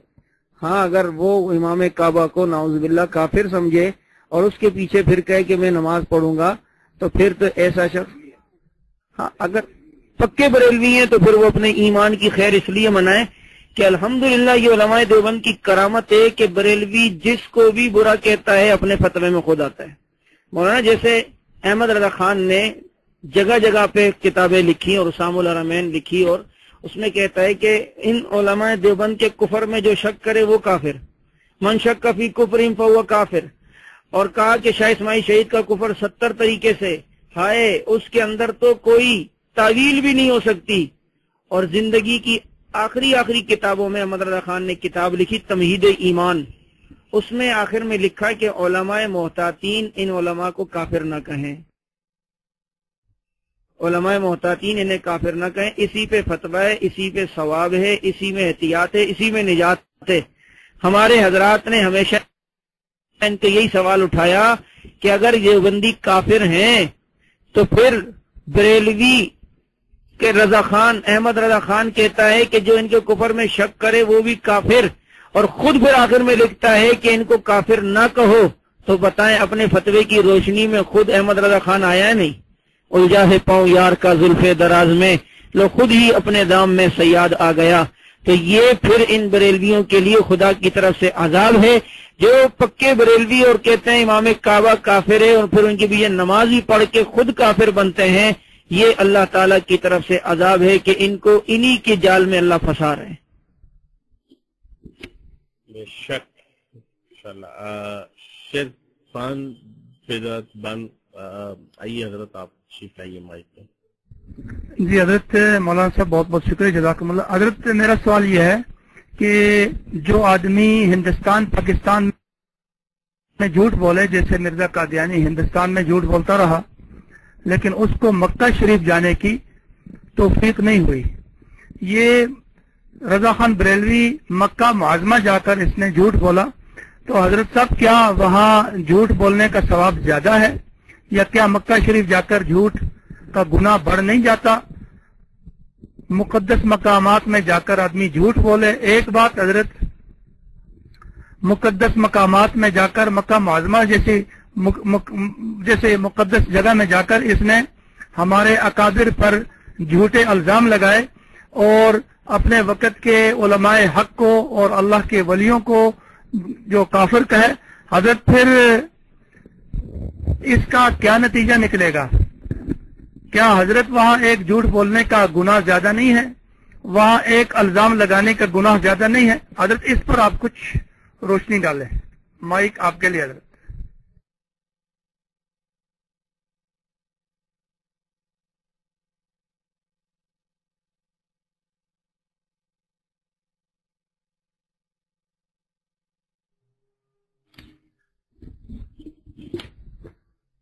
پہلے ایک سوال کہ کچھ ایک حصہ رہ گیا، ایمان صاحب نے اس طرف توجہ دلائی کہ ساتھی کہتے ہیں کہ وہ بھی گالیاں دیتے ہیں ہم بھی گالیاں، بھائی ہم نے گالیاں کہاں دی ہیں؟ بات یہ ہے کہ میں نے کوئی کتاب کوئی بات ان کے حوالے یا ان کی کتاب کے بغیر کہی ہو، تو جس طرح آپ ان کے روم میں جائیں تو ہمارے حضرات کو وہ ننگی ننگی گالیاں اور وہ بری بری گالیاں دیتے ہیں کہ ہم دیتے ہیں کبھی؟ بات یہ ہے کہ ایک سوال یہ پوچھا کہ ان علماء دیوبند کا دفاع کیوں ضروری ہے؟ بات یہ ہے کہ ان علماء دیوبند کا دفاع اس لیے ضروری ہے کہ یہ علماء دیوبند اس دین کو لے کے اٹھے اور دنیا میں پھیلے جو رسول اللہ صلی اللہ علیہ وسلم نے صحابہ کو دیا، صحابہ نے تابعین و تبع تابعین کو دیا، اور یہ کڑی بکڑی سلسلہ چلتا ہوا شاہ ولی اللہ رحمہ اللہ تک پہنچا، اور پھر حضرات علماء دیوبند نے اس دین کو آگے پھیلایا۔ تو اصل بات یہ ہے کہ اب یہ اہل حق اگر بدنام ہو جائیں تو ظاہر بات ہے کہ دین خود بدنام ہوگا، تو ہم در حقیقت میں دین کا دفاع کر رہے ہیں۔ جیسے کوئی شخص صحابہ کا دفاع کرتا ہے تو وہ اس وجہ سے کرتا ہے کہ صحابہ دین کے پھیلانے والے تھے، صحیح دین کو رائج کرنے والے تھے۔ اب اگر صحابہ مشکوک ہوئے تو پورا دین مشکوک ہوگا۔ تو اس دور کے اندر علماء دیوبند وہ لوگ ہیں جن کو اللہ تعالیٰ نے دین کی خدمت کے لیے قبول فرمایا، دین کے ہر شعبے ہر محاذ پہ کام کر رہے ہیں، تو در حقیقت ان کا دفاع دین کا دفاع ہے۔ اور دوسری بات سر جو آخری سوال پوچھا کہ بیت اللہ میں جو جھوٹ بولے تو اس کا اجر زیادہ ہے، تو وہ تو پھر آپ کو خود معلوم ہے، جو جھوٹ ویسے بھی گناہ ہے، جھوٹ بولنے والے کا چہرہ تو کالا ہے۔ اور آپ کو شاید علم میں یہ بات ہو کہ سوانح نگاروں میں احمد رضا خان کے جو حالات لکھے ہیں وہ یہی کہ آخری عمر میں اعلی حضرت کا رنگ بہت زیادہ کالا ہو گیا تھا، ان کا چہرے کا رنگ کالا پڑ گیا۔ یہ روح اعلی حضرت کی فریاد علماء اہل سنت سے ظہیر الدین قادری کی کتاب ہے، اس میں یہ بات لکھی ہوئی ہے۔ تو اللہ نے جھوٹ بولنے کی سزا دنیا میں دی، یہ چہرہ کالا ہوا، اور اللہ کے نبی کی حدیث ہے کہ بدعتی کا چہرہ قیامت کے دن کالا ہوگا، تو دنیا میں بھی کالا آخرت میں بھی کالا، اس لیے طلحہ رحمانی صاحب نے نام رکھا کالا حضرت صاحب۔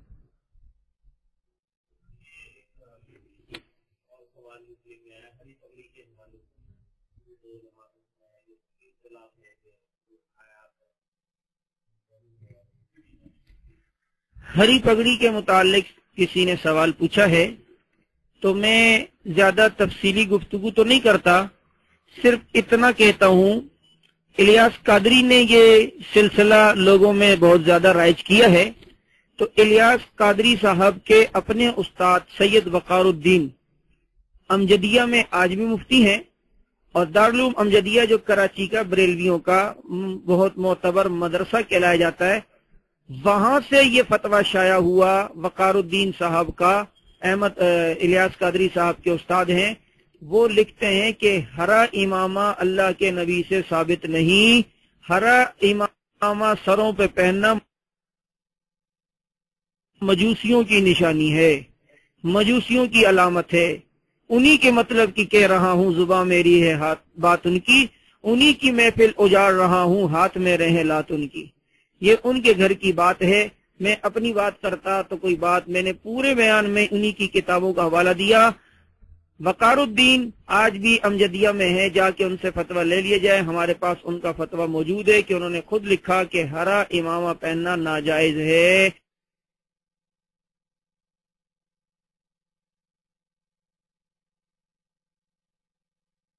سفید امامہ پہننا سنت ہے۔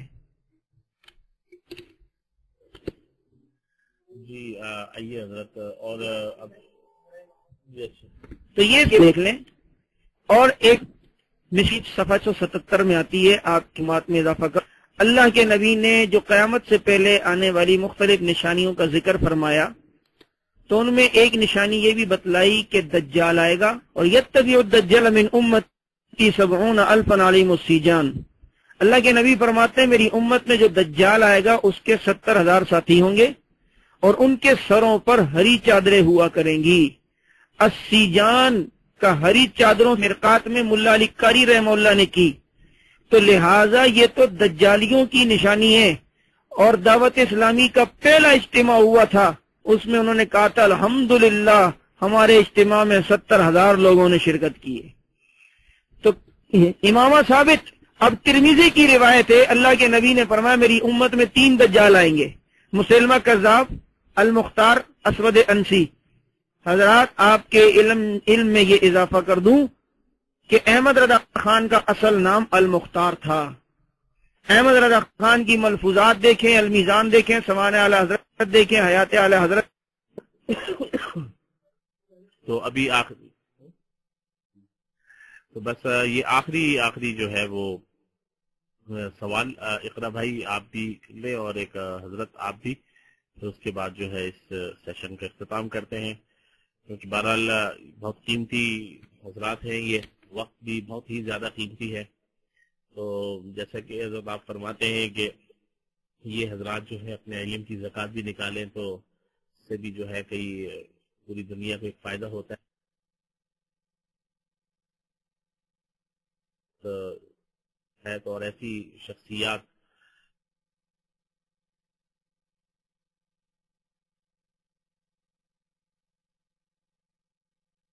یہ چیزیں اور یہ سوالات کہ یہاں انہوں نے ہمیں ادھم مچا کر رکھا ہوا ہوتا ہے، ہمارے الحمدللہ یہاں یہ بات بیٹھے ہیں وہ بیدار، ان کو جو ہے بہت یاد کا آ جانا۔ دوسرا سیشن بھی بہت جلد ہی جو ہے ہم رکھیں گے، تو حضرت آپ تشریف لے آئیں اور تو سوال ہو کر لیں، اس کے بعد انشاءاللہ اس کا اختتام کرتے ہیں۔ جی حضرت بہت شکریہ۔ میرا سوال تو حضرت کوئی نہیں، یہاں ٹیکسٹ میں ایک سوال آیا کہ وہ لوگ اپنے آپ کو بریلوی کہتے ہیں، آپ لوگ اپنے آپ کو دیوبندی کہتے ہیں، تو کیا فرق ہوا؟ تو حضرت یہ سوال میرا نہیں ہے، ٹیکسٹ میں آیا تھا، اس پر حضرت آپ روشنی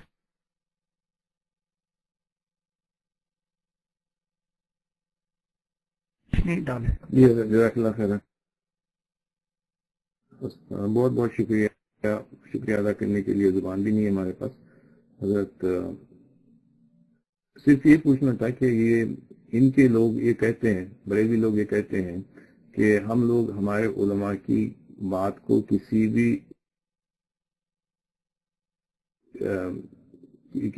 اس قدر جو ہم لوگ تائید کرتے ہیں کہ ان کی کوئی غلطی کو بھی ہم ماننے کے لیے تیار نہیں، گویا کہ ہم اپنے علماء کو معصوم سمجھتے ہیں۔ تو اس بات کا ہم کس طریقے سے جواب دیں؟ جزاک اللہ خیر۔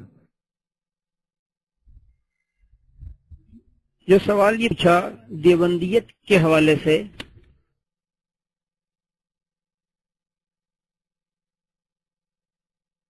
تو ہم اپنے آپ کو مشرباً دیوبندی کہتے ہیں، مسلکاً حنفی کہتے ہیں، مذہباً محمدی کہتے ہیں۔ بات یہ ہے کہ علماء دیوبند جو کہا جاتا ہے وہ دارالعلوم دیوبند جو ایک مدرسہ تھا اس کی نسبت سے کہا جاتا ہے۔ دیوبندی کوئی نیا مذہب یا کوئی نئے دین کا نام نہیں ہے، بلکہ ایک شخص پاکستان میں رہتا ہو اور سندھ میں رہتا ہو اور سندھ میں کراچی میں رہتا ہو تو وہ اپنے آپ کو پاکستانی بھی کہہ سکتا ہے، وہ اپنے آپ کو سندھی بھی کہہ سکتا ہے، اور کراچی کے کسی محلے میں رہتا ہو تو اس کی طرف بھی نسبت کر سکتا ہے۔ تو ہمارے حضرات علماء دیوبند نے دارالعلوم دیوبند کی بنیاد رکھ کر نبی علیہ الصلوۃ والسلام کی شریعت ہی کو پھیلایا، کوئی دین شائع نہیں کیا۔ جب میں نے کافی دیر سے ثابت کر رہا ہوں، وہ خود اعتراف کرتا تھا میرا دین و مذہب جو میری کتابوں سے ثابت ہے اس پہ قائم رہنا ہر فرض سے اہم فرض ہے۔ ہمارے دیوبندی حضرات کو دیکھیں، جو فقہ حنفی ہے وہی ہمارا مسلک، جو قرآن و سنت ہے وہی ہمارا مذہب، قرآن و سنت کے جو عقائد ہیں وہی ہمارے ہم مشتی ہیں، مذہباً اس میں کوئی تضاد۔ دوسری سوال جو ہے کہ بریلوی حضرات کہتے ہیں ہمارے مولوی غلطی نہیں کرتے، وہ ہم غلطی نہیں کرتے، ایک نہیں سیکھتے ہیں۔ رضوی ہے اس میں آپ دیکھیں کئی جگہوں پر احمد رضا خان نے قرآن کریم، تو لہٰذا ان کے کہنے کا مقصد یہی تھا جو ابھی اتنی دیر سے وضاحت ہو رہی ہے کہ رضا خانی وہ جو علماء دیوبند کو کافر کہیں، علماء حرمین کے پیچھے نمازیں نہ پڑھیں، دین کے کسی کام کے اندر ہاتھ نہ لگائیں، وہ لوگ رضا خانی ہیں۔ جو لوگ بریلی علاقے میں رہ رہے ہیں وہ اگر علاقے کی نسبت سے بریلوی کہلائے جا رہے ہیں تو ٹھیک ہے، ان کو تو ہم ملا سکتے ہیں اگر ان کے عقائد درست ہوں تو۔ آخری اختتامی کلمات میں تمام ساتھیوں سے یہ گزارش کرتا ہوں کہ اگر بریلویت یا یہ رضا خانیت کے حوالے سے ساتھی وسیع مطالعہ کرنا چاہیں اور دلچسپی رکھتے ہوں تو وہ ہمارے حضرات کی کتابوں کا مطالعہ کریں۔ جیسا کہ بریلویوں کی عادت ہے وہ جھوٹ بولتے ہیں اور مختلف طریقوں سے ہی لے کر کے علماء دیوبند کو بدنام کرتے ہیں، اور دنیا میں جو لوگ مسلمان ہوتے ہیں تو بجائے ان کو اصلاح پر لانے کے ان کو بھی دیوبندیوں کے خلاف ابھارنے کی کوشش کرتے ہیں۔ تو ایسی رضاخانیت کے رد میں مطالعے کے لیے چند ایک کتابیں میں آپ حضرات کو بتلانا چاہوں گا، ان کا مطالعہ کریں۔ سب سے پہلے تو ہمارے شیخ الحدیث حضرت مولانا سرفراز خان صفدر صاحب دامت برکاتہم العالیہ کی تمام کتابیں خریدی جائیں۔ ازالت الریب ہے، آنکھوں کی ٹھنڈک ہے، راہ سنت ہے۔